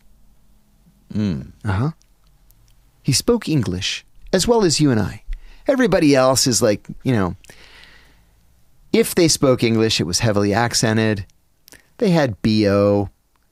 They didn't shave all the time. But Chalabi, he wears $2,000 Italian suits. He speaks English. He smells nice. Yeah, we like him. We like Chalabi. So the CIA engaged a private contractor by the name of the Rendon Group in Washington, headed by John Rendon. I love John Rendon. Awesome guy. What kind of contractor? He's a propagandist. He said to me one time, I said to him, well, what does that mean, actually, that you're a propagandist? He's a self-proclaimed propagandist? Oh, nice. And he said, you remember the day that we liberated Kuwait? And I said, I'll never forget it as long as I live. I went into Kuwait with the Marines on Liberation Day. Oh, wow. And he said, everybody in Kuwait was waving a little American flag. I said, yeah, it was like a dream. He goes, where the heck do you think they got all those little American flags? What, they're just laying around? Wow. And I was like, oh my God, I didn't even think of that. No way. That's wild. This is a CIA contractor. Woo! So they picked Chalabi. So John Rendon flies to Vienna, Austria, meets up with Chalabi, and John says, okay, here's what we're going to do. We're going to create this new group called the Iraqi National Congress. And what it's going to be representatives of all the different Iraqi opposition groups, right? And you're going to be the chairman of the Iraqi National Congress. So when we finally move into Iraq, you're going to be the president and everybody else will be your cabinet. Okay, that sounds like a decent enough idea. Several problems. Ahmed Chalabi hadn't even been to Iraq since 1965. We weren't even sure if he spoke Arabic anymore. Secondly, all the other people hated him. They're like, Ahmed fucking Chalabi, are you kidding me? Do you people not know who you're dealing with? The answer was no. At the time, we did not know who we were dealing with. The third problem is literally not a single one of these people on the Iraqi National Congress actually lived in Iraq. None of them. If Saddam thought that maybe, perhaps, someday you might possibly become an oppositionist, you're going to get a bullet in the brain. Mm-hmm. So there were no oppositionists inside Iraq, except the Kurds. And the Kurds are like, we're not working with any of these people. We're going to make Kurdistan, and we're going to live happily ever after. And that's where the oil is anyway. Mm-hmm. So the CIA started funneling money to the Iraqi National Congress, millions and millions of dollars. Okay, they need to buy a building. Where are we going to put this thing? We could put it in Vienna. We could put it in London. We don't want to put it in Washington. It'll be too closely tied to us. So we're trying to come up with different ways to do it. Maybe Vienna is the way to go. Okay, so he spent all the money and he needs more money. Okay, so we gave you $40 million. How much more do you need? Give me another $20 million. Okay, so what have you done with the first $40 million? I spent it. Yes, we know that. What'd you spend it on? All different kinds of stuff. Like what? Where's your building? You must have bought a building with $40 million. I know you bought a new friggin' house in London and a house in Geneva and a Mercedes S600. So where's the rest of the money? He couldn't account for a single dollar of it. Gone. So the CIA issued something called a burn notice. A burn notice is when you send a cable to every CIA officer in the world and say, don't ever have any contact with this person ever again. He's dead to us. Okay. That's what we did with Chalabi. So then for the rest... What year was this again? Pardon me? What year was this? By then it was like 92. Okay, got it. So then we pretty much forget about Chalabi through the 90s. You know, the Iraqis are sort of pissing us off because they won't let the UN inspectors go in. And then Clinton would bomb them, and then they'd do it again, and we'd bomb them again, and nothing was happening. It was just a stalemate. And then George W. Bush gets elected president. And 9/11 happens. And as soon as 9/11 happens, Bush says, we got to invade Iraq. It's their fault. 9/11's their fault. We're like, no, they had like literally nothing to do with 9/11. Well, we're going to invade them anyway. Okay, well, we think this is a mistake, but battle lines drawn, as I said earlier. Was there no conversations, like real conversations with? The only conversations were between Cheney, Condi Rice, and Rumsfeld. But mostly Cheney's deputies, Scooter Libby and Addington and, you know, all those guys. Zal Khalilzad. No one in the CIA could get in Bush's ear and be like, look. We were absolutely preoccupied with Al-Qaeda. Got it. Okay.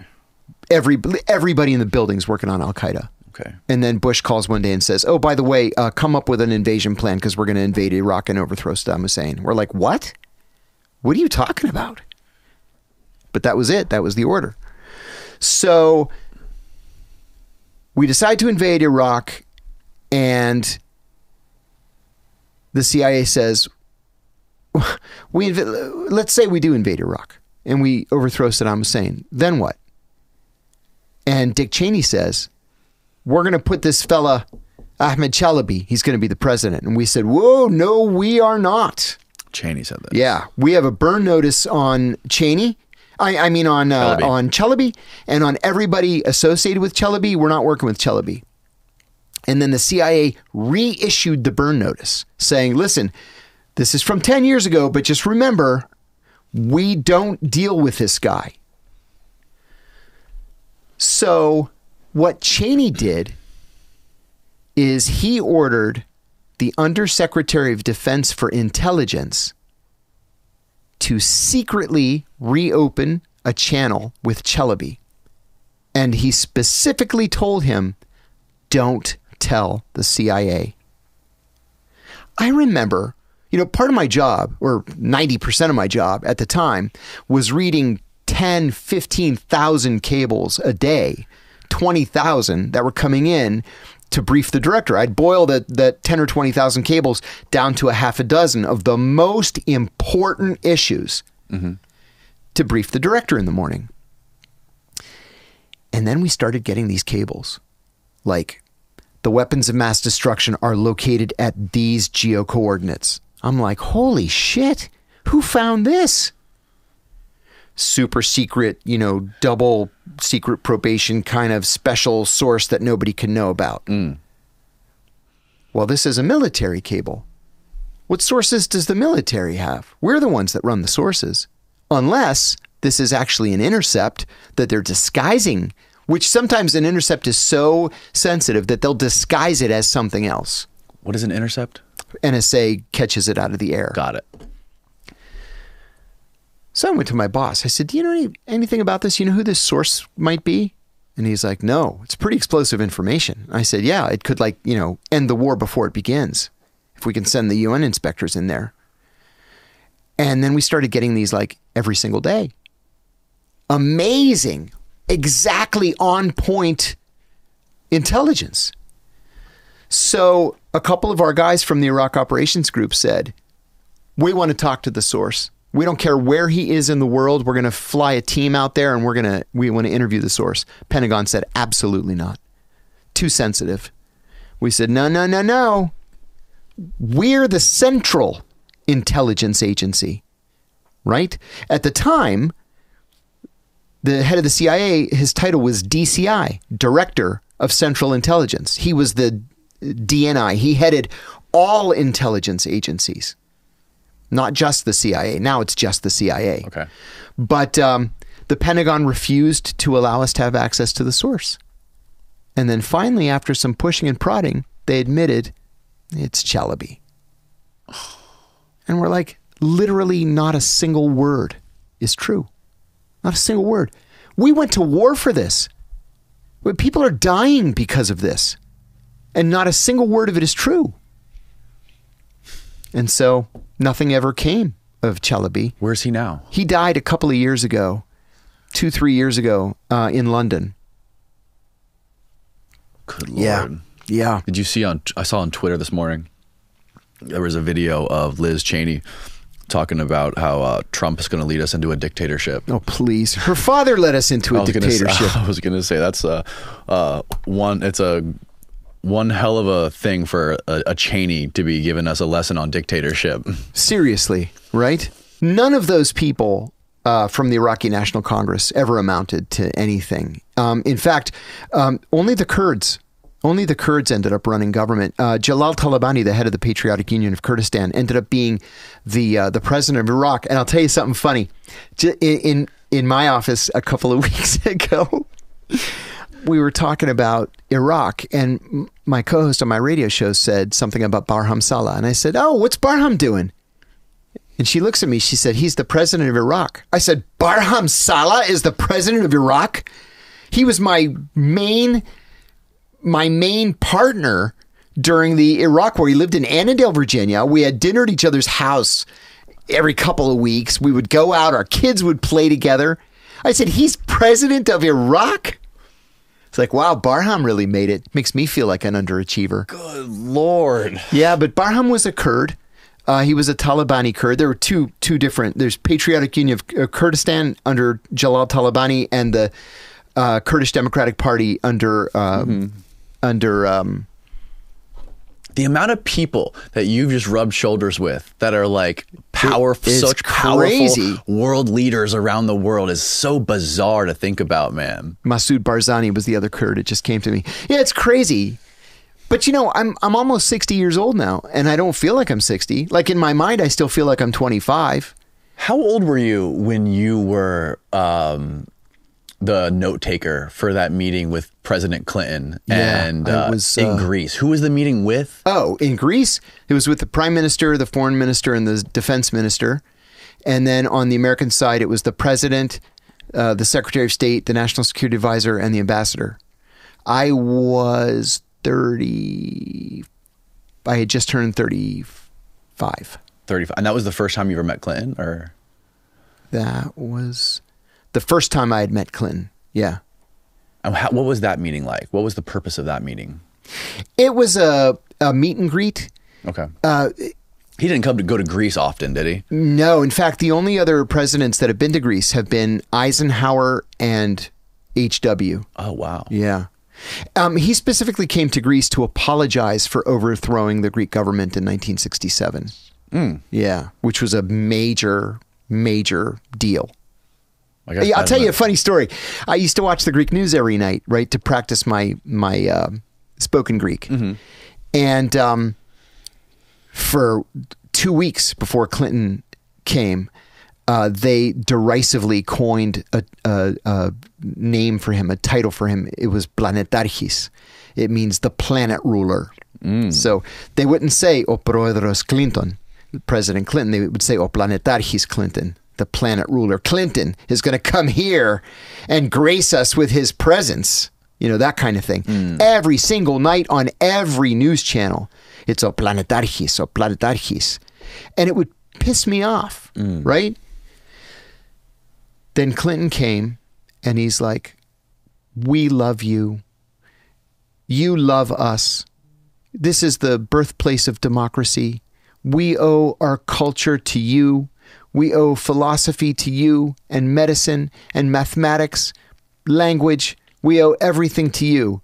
And I want to apologize from the bottom of my heart to the people of Greece for the illegal activity of my government in 1967 to install a military dictatorship here that you have never gotten over. You know, people are still traumatized." As soon as he gets on the plane to leave, right, I put the news on. They're like, "Wow, we were wrong about him. What a good man. What a kind man. Oh my God, he should be the president of Greece." It was like, wow. It was crazy, the turnaround. It was crazy. But that meeting, I will never forget that meeting as long as I live. Just because I'm standing there, like I can't, there have been a couple of times over the course of my career where I'm in the room and I'm looking around like, I can't believe I'm in this room. Like, surely they're going to figure out that I'm a fraud, right? Didn't he walk up to you and he was like talking about the hors d'oeuvres or something like that? Yeah, he offered me. I got there before he did, and when I first got there, the prime minister arrived with his people, and I offered the prime minister a cup of coffee, a cup of tea, whatever he wanted. He said, no, I'm fine. I said, okay. So I'm standing there because, again, I'm the note taker. So my job's not to get comfy on the couch. My job is to stand discreetly with my notebook and take notes. So Clinton comes in, and it's all hugs and kisses on both cheeks and slaps on the back. And he asks the prime minister, would you like, we got sandwiches. It was a table of food that went like the entire length of the room. It was ridiculous. $1,000 worth of food on this table. And he didn't want anything. The foreign minister didn't want anything. The defense minister didn't want anything. And the Greek note taker, of course, wasn't offered anything. So then he turns to me, I think I've told you this, and he goes, may I offer you something to eat? And I said, oh, no, thank you, Mr. President, I'm fine. And he goes, oh, are you with me? And I said, yes, sir, I'm with you. He said, I'm sorry, I thought you were Greek. I said, I kind of am, but not really. It's a long story. Yeah. Was Hillary there? Oh, yeah. What happened was, we finished the meeting. The meeting went about 45 minutes. Not a single substantive word in the whole thing. And Clinton walks out with Berger, who was the national security advisor. Albright, who was the Secretary of State, walks out with the ambassador. And then I walk out. So they're standing in the hall. There are two little groups. And I'm standing against the wall. So I'm about 3 feet away from Clinton. Maybe I'm 4 feet away from Clinton. And then he finishes his conversation with Berger. So Berger walks over to Albright and the ambassador. So Clinton is standing like where you are, and I'm standing where I am. And at the end of the hall is the elevator, and the elevator opens, and Hillary and Chelsea get off the elevator. And she's got this mug. You could just tell, like, oh, this is going to be bad. Just the look on her face, like, oh, she was ready to explode. So she walks right up to us. And it's the four of us then. And one thing that I learned very quickly about Bill Clinton is that he absolutely hates silence. He's so gregarious and so outgoing. Somebody has to fill the void. Right. With a joke, a story, something. Yes. So he says, boy, we sure had a good time at the Parthenon this morning, didn't we, Hill? Silence. She just looks at him with this look like she wanted to kill him. So he repeats himself. And he says, we sure had a good time at the Parthenon this morning, didn't we, Hill? And she says, Jesus Christ, Bill, it rained all day. I'll be in the room. And then she walks between us. And he looks at me. And I'm thinking to myself, you poor man. You have to sleep next to that every night? So he looks at me, he goes, let's get the fuck out of here. And he walks to the elevator. I follow him to the elevator. Secret Service runs down there. We go to the basement. There was this raucous crowd of 500 women in the basement. It was the... Throwing themselves at him? Pretty much. It was the Hellenic American Women's Chamber of Commerce. And he gave this rousing, like, amazing speech. There's screaming, we love you, Bill, that kind of thing. Mm-hmm. I don't know how he did it. Wow. I don't know how he did it. What do you think fueled that relationship, that resentment she had towards him? Or I don't know if it was resentment, but yeah, this was only a year after the Monica Lewinsky thing. And a year after. Yeah, he had humiliated her, and right. She had eyes on her own political career by then. She was weighing a run for the Senate from New York. She didn't need him anymore. Right. Yeah. And it's amazing they stayed together all this It's time. amazing. I was friends with the American ambassador to Luxembourg. He's a Greek American who's now the president of some big university. I can't remember now which one. But anyway, he told me the best story. He said that he had been a businessman and a multimillionaire, self-made millionaire. And so he was the head of fundraising for the Clinton campaign for the southeastern United States. And his reward was he was named ambassador to Luxembourg. So he said that when the Lewinsky scandal broke, all the fundraisers got together and called each other and said, he's got to resign. Right? We have to confront him together, and we've got to get him to resign. Gore can become president, and then Gore can run for his own term in 2000. So Clinton agreed to get together, not knowing why they were getting together, but they said that they all needed to see him together. He said they rented a room, a banquet room at the Willard Hotel across the street from the White House on 15th Street. And he said that they had met the night before and they had rehearsed this, that they're going to be strong and they're going to be united, and they're going to tell him that he has to resign, or that none of them are going to raise money for anybody anymore. This is going to be it. They have to resign and make room for Gore. And so he said Clinton finally gets to the room, and before anybody can even say anything, he says, "I have wronged you, friends," with this this quivering, almost cry in his voice.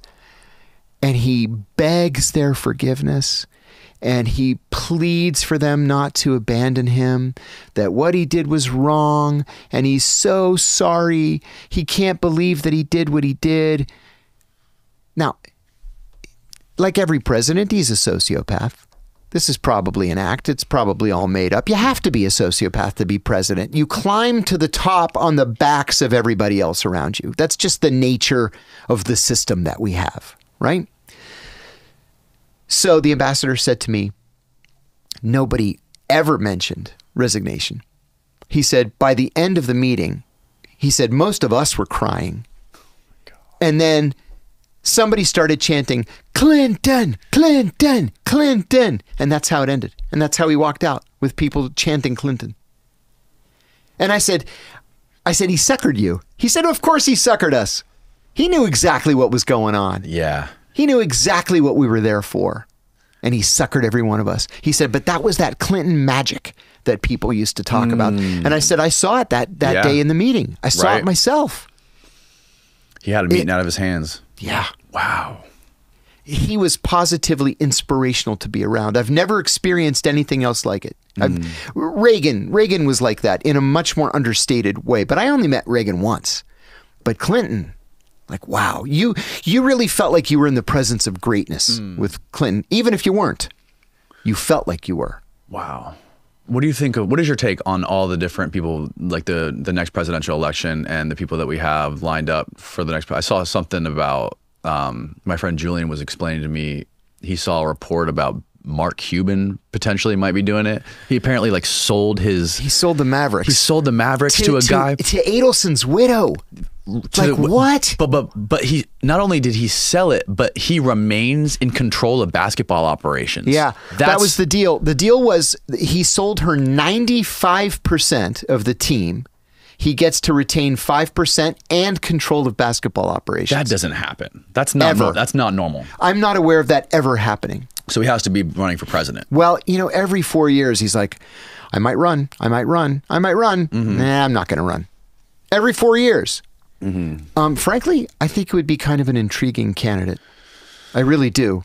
Now, maybe I'm an idiot. I don't know. It's entirely possible. God knows people have called me an idiot, including 2 ex-wives. But it would be intriguing to me. But one of the things that I say on my own show a lot is that neither the Democrats nor the Republicans have a deep bench, right? The 2 weakest possible people that any party could possibly nominate are going to be the nominees. Right? Yes. You can't ask for 2 worse people. Bob Kennedy, I consider to be a friend. I think Bob's an awesome human being. I believe him when he says that he's not anti-vax. But people think that he's anti-vax, and that might be enough to just kill his candidacy. But I like the man. I respect him. He's an awesome guy. Awesome human being. But, name another Democrat or another Republican that can be taken seriously. Maybe, possibly Nikki Haley. Maybe. Is she the lady who said something about when the Israel-Palestine thing kicked off? She's like, yes, crush them all or something. Yes. She was known. She took a lot of heat when she was very briefly, for a minute, the U.S. ambassador to the United Nations. Okay, I yes, say a right. minute. It was 2 years. But she took a lot of heat because a news reporter took a picture of her speaking with the Israeli ambassador. He was sitting, and so she's on her knee talking to the ambassador, and people are like, on our knees to our masters, the Israelis. Right? That's he should be interesting. on his knees in front of her. Right. But I mean, that's the crazy thing, right? Like, talking about the Israel lobby. Mm-hmm. I was just watching a great podcast with Mersheimer. He's fantastic. John Mersheimer and Lex Friedman. Yeah, yeah. They did a podcast where he was talking about the Israel lobby and how much influence, like it's unprecedented, the amount It's of also influence. exempt from reporting laws. Did you know that? It's You and exempt from what? Reporting laws. You and I were talking about the FARA law, the Foreign Agents Registration Act, right? With Maria Butina, who didn't register. Right. APAC, the American Israel, it's not Political Action Committee. It's like policy. I forget. They're cute with the title. They don't have to register as representatives of the Israeli government. Wow. Mm-hmm. They're the only ones that don't. Everybody else does. You'll go to prison if you don't. Right. They don't have to. Why? Yeah, it was fascinating to hear like the amount of influence that Israel has over policy in the United States is unheard shocking. of. And and John's argument, even though people like to label him anti-Semitic, but he's not. His argument is that it's to the detriment of Israel. It is. It is to the detriment of Israel. And he said there's also a lot of Jewish Americans or Israeli Americans that are against the Israeli lobby. Absolutely true. Absolutely true. I'm friends with a bunch of them. Mm-hmm. I have a good friend, Miko Peled. His father was a 4-star general in the IDF and is one of the country's greatest military heroes in history. And Miko wears a keffiyeh and, shouts "Free Palestine" at every demonstration. Yeah, he's a major part of the Jewish Voices for Peace. It's just like when you see the people that have the most chance of becoming president, they all have some sort of tie to Jeffrey Epstein. Like, can we just get a president who has no ties to Jeffrey Epstein? That would be a nice change of pace. Even, I've never met Bob Kennedy, but I know he had a lot of numbers in the Black Book. Yeah. Bob has tried to deal with that head on. Has he? Yeah. So he was on the flight logs, at least one of the flight logs that was released, and he had a legitimate explanation. His wife at the time was friends with Ghislaine Maxwell, who was Jeffrey Epstein's, what do you call her? Girlfriend, I guess? Procurer? Yeah. Partner in crime. Yeah, partner in crime. I like that. And her the best. father was a very well-known Mossad asset. Very well-known Mossad asset. And Bob's wife mentioned that the family was going to fly to Palm Beach for Easter. And she said, "Oh, do you need a lift?" And so the whole Kennedy family flew down on Jeffrey Epstein's Lolita Express. Oh, wow. Yeah. It was innocent. The amount of reach that guy had was my God, it was incredible. But unbelievable. that's what makes for a successful access agent. I feel confident in my analysis on Epstein. I believe he was a Mossad access agent. I'm very confident about that. I said on your show when we spoke, 2 years ago now, a year and a half ago, that if you're the Mossad and you want to recruit somebody at the absolute highest levels of the U.S. government, you're not going to be able to recruit a president or a vice president or, anybody that's in that direct line. So you recruit an access agent. You recruit somebody who has access to the people that you would like to recruit.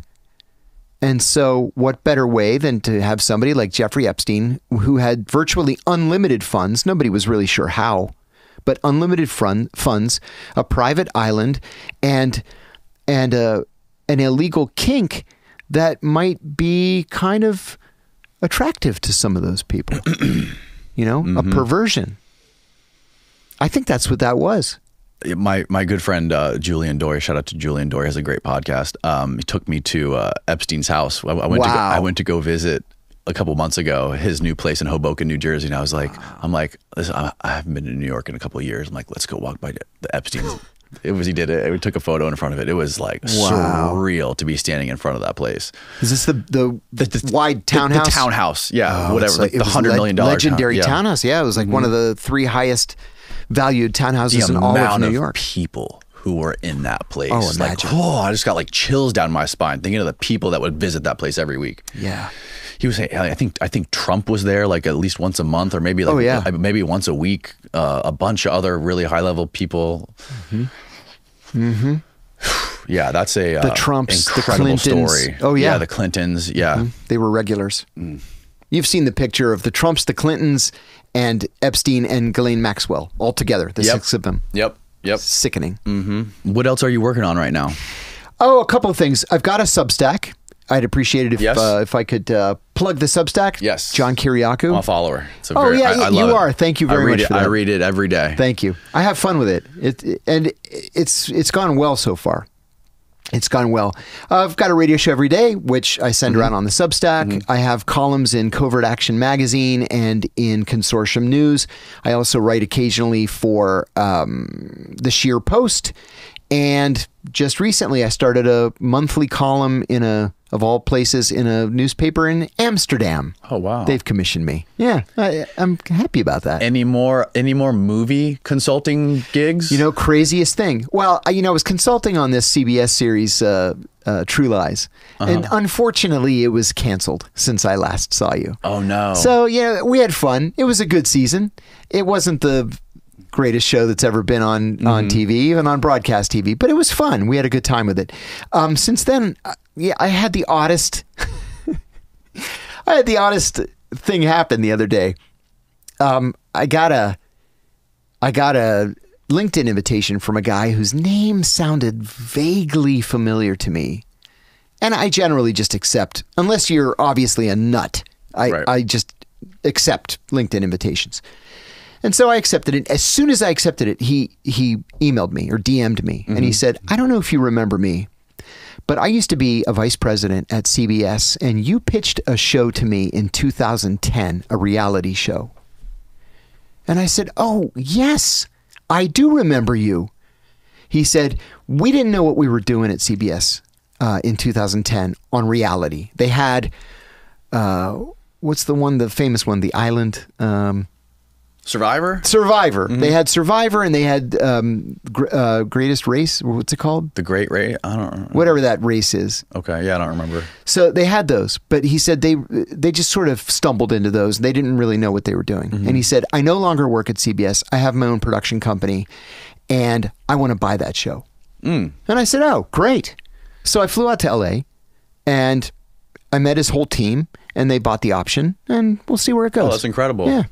And you got your new book you're working on about the cemeteries? Yeah. So I did one called Remains of the Day, The Ultimate Guide to Washington, D.C.'s Historic Cemeteries. That was supposed to be out yesterday. And really? Yeah, it was supposed to be out yesterday. They've delayed it a little bit because they didn't like the design of the cover, the way it came back. Is that with Tony?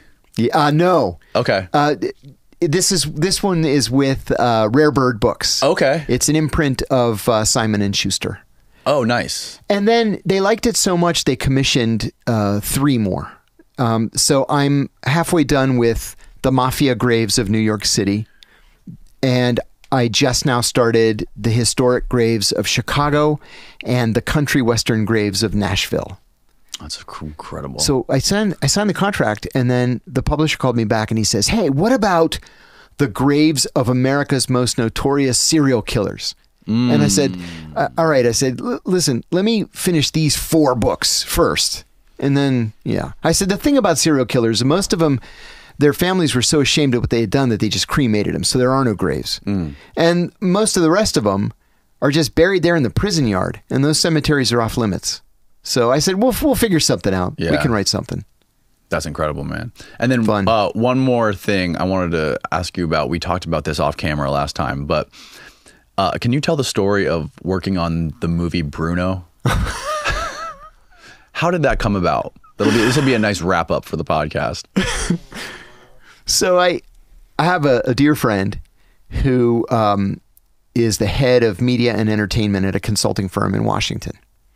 And he does a lot of logistical work. You know, they want to film in a place that looks like 1950s Moscow, let's say, or they want to film in a place that looks like Havana, and you can't film there, so he'll find them a place. So he calls me one day and he said, hey, I want to introduce you to a filmmaker. They're going to need your expertise on the Middle East. I said, okay, great. And I had already consulted on a bunch of movies, The Bourne Ultimatum and The Kite Runner, and there were a bunch. Mm-hmm. So I do a conference call, and it's Sacha Baron Cohen. And the company was this LLC. It was like River LLC. So I Googled it, and there's nothing. There's literally nothing. They just made it up for this one film. The production company? Yeah. Yeah. So they're usually shell companies. It's a shell company. Yeah.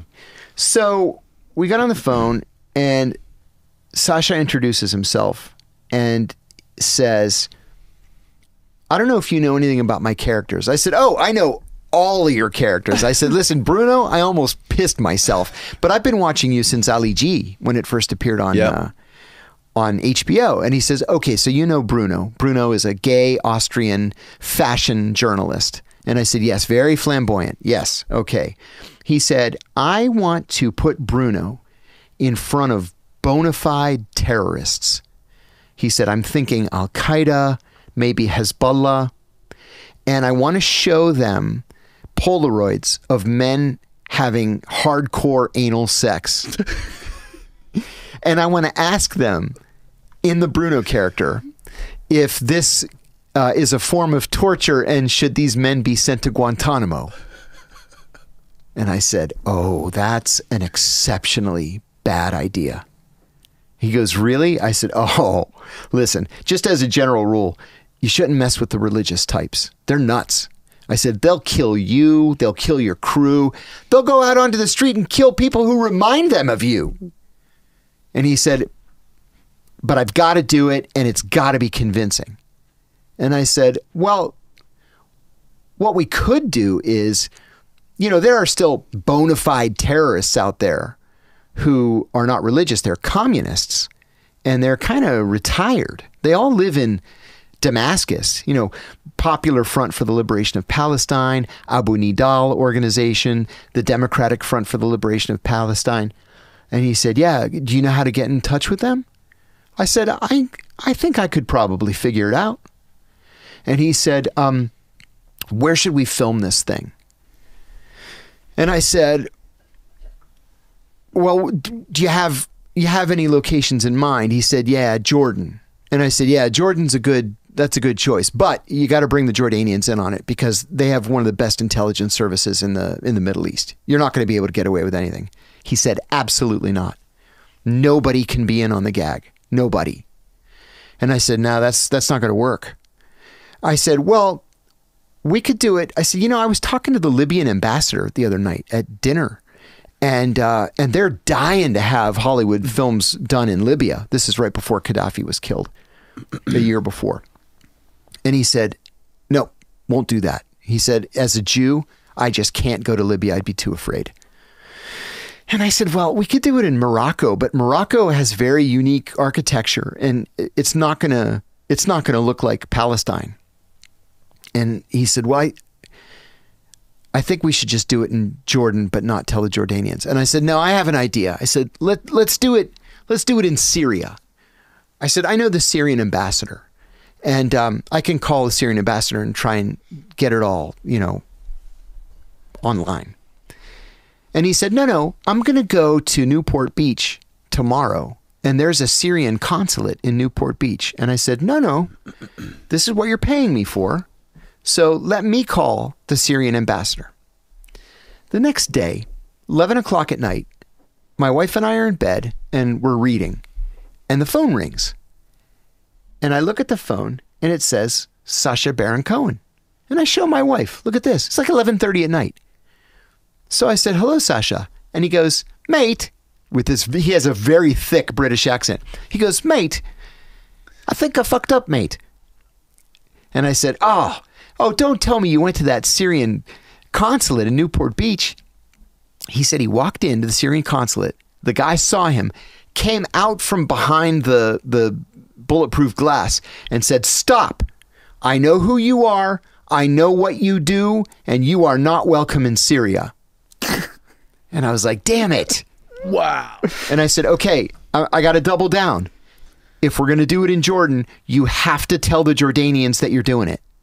And he said, absolutely not. I said, Sasha, if we have bona fide terrorists flying in from Damascus on the same day to go to your hotel room, they're going to be on you like white on rice. And he said, no, I got to risk it. I said, okay.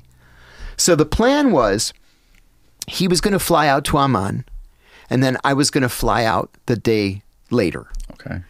So only he and one cameraman flew out. And he told me later when I arrived that when he landed, they got off the plane and they go through customs and immigration, and there's a guy standing there with a sign that says Sacha Baron Cohen. And he says, "I'm Sacha Baron Cohen." And then he tells the cameraman, "John got us a limo." John didn't give them any limo. So they get in the car. And he said they're driving through town. And he says to the guy, "Where are we going?" And the driver says, "We're going to the Royal Palace. His Majesty is a huge fan." And he says these enormous iron gates open, and they go onto the palace grounds, and there's the king, and he's standing next to the director of the Jordanian intelligence service. So they get out of the car, and the king says, "Sacha Baron Cohen, I am your biggest fan." He said, Borat, I almost wet myself, he says. "But I want you to know, we're happy to have you in Jordan. Anything you need, you call my friend here. He'll take care of you, anything you want." And I said the next day when I got there, I said, "I told you, you hadn't even arrived in the country yet. And they knew exactly what you were doing and when you were doing it." That's crazy. So we get these guys. And you hadn't told them? No, I didn't say anything to anybody. I had a non-disclosure agreement. Right. I didn't even tell my wife. Wow. Nothing. So we meet with these two guys, one from the Popular Front for the Liberation of Palestine General Command, and one from the Democratic Front for the Liberation of Palestine. So we're at this table. They're at this table. I'm standing against the wall with my notepad like I always do. No, I'm not. I'm just standing against the wall. So we get to the point where he pulls out the Polaroids. And dude, these were hardcore gay anal porn.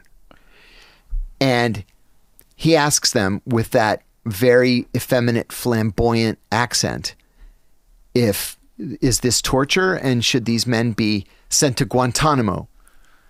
And the one, they're adjusting their trifocals. They're old men. They're in their 70s. And he looks at the Polaroid like, "What?" And he goes, No, this not good. This not good." And he puts it down on the table. Sasha had specifically said, "I want the guy to leap across the table to try to strangle me. That's how angry I want him to be." And I said, "Well, I mean, this is pretty offensive for these guys." Yeah. He goes, no, this not good. And he puts it down. And then the other guy picks it up and he looks at it and he's like trying to adjust his glasses like, "What?" And he goes, oh, this haram, not good." And that was it. And we're just like sitting there, or they're sitting there, I'm standing. And they're like looking around like, "Can I get a cup of coffee?" Or "How long is this going to take?" or whatever. And we're like, "Okay, cut. Thank you, gentlemen." And that was it. They didn't even put it in the movie. Wow. It was a disaster. It was a disaster.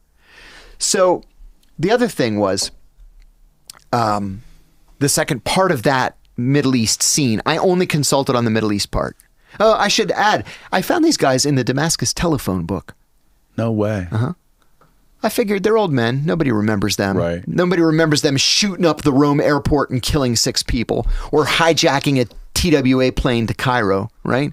They're just living in these little apartments in Damascus, and their names and numbers are in the phone book. So I just called them. Hey, would you do this? We're going to pay all your expenses. We'll give you $100. Be in this documentary about the peace process. Mm-hmm. So we go on to Israel. I actually flew home from Jordan. He went to Israel without me. Mm-hmm. And he went to the Western Wall, right? But he went in leather boots that went up to his mid-thigh and pink hot pants. Need a photo, Steve. And a leather vest with no shirt underneath. And he's like covered in hair like a gorilla. Right? Yeah.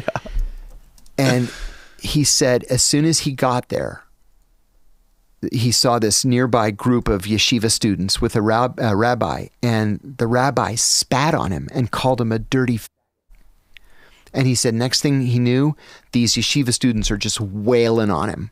And they beat the shit out of him to the point where it was the only time in the filming of the movie that he broke character. And he said, no, it's a joke. It's for a movie. I'm Sacha Baron Cohen. It's just a joke. It's a joke. They were wailing on him. They blackened both of his eyes, and he had to stop filming for 2 weeks to get his, we'll see if we can find a picture, to get his, eyes swelling to go down. Oh my God. Look at him riding the cannon. Oh my God. I got to say, it was an absolute pleasure to work with him. He's a genius, and that's not a word that I throw around lightly. The man's a genius. Sometimes his genius is too cutting edge for people, but I found him to be absolutely brilliant. Yeah, and that movie, The Dictator. That was my God. I just rewatched it a couple of weeks ago. Oh my God. Even my son is like, how did I never see this movie before? It's hilarious. He's running in the race and just shooting everyone that's next to him. Oh God, incredible. The guy's brilliant. Incredible story. John, thanks again. Thank you. I really enjoyed it as always. We'll have you back again in the future, I hope. Substack. I put everything I write, everything I record. I've got a TV show once a week. I have a radio show every day. It all goes on Substack. Perfect. I'll link it all below. Thank you. And let's get you on your flight. Goodbye, Fantastic. everybody. Thank you.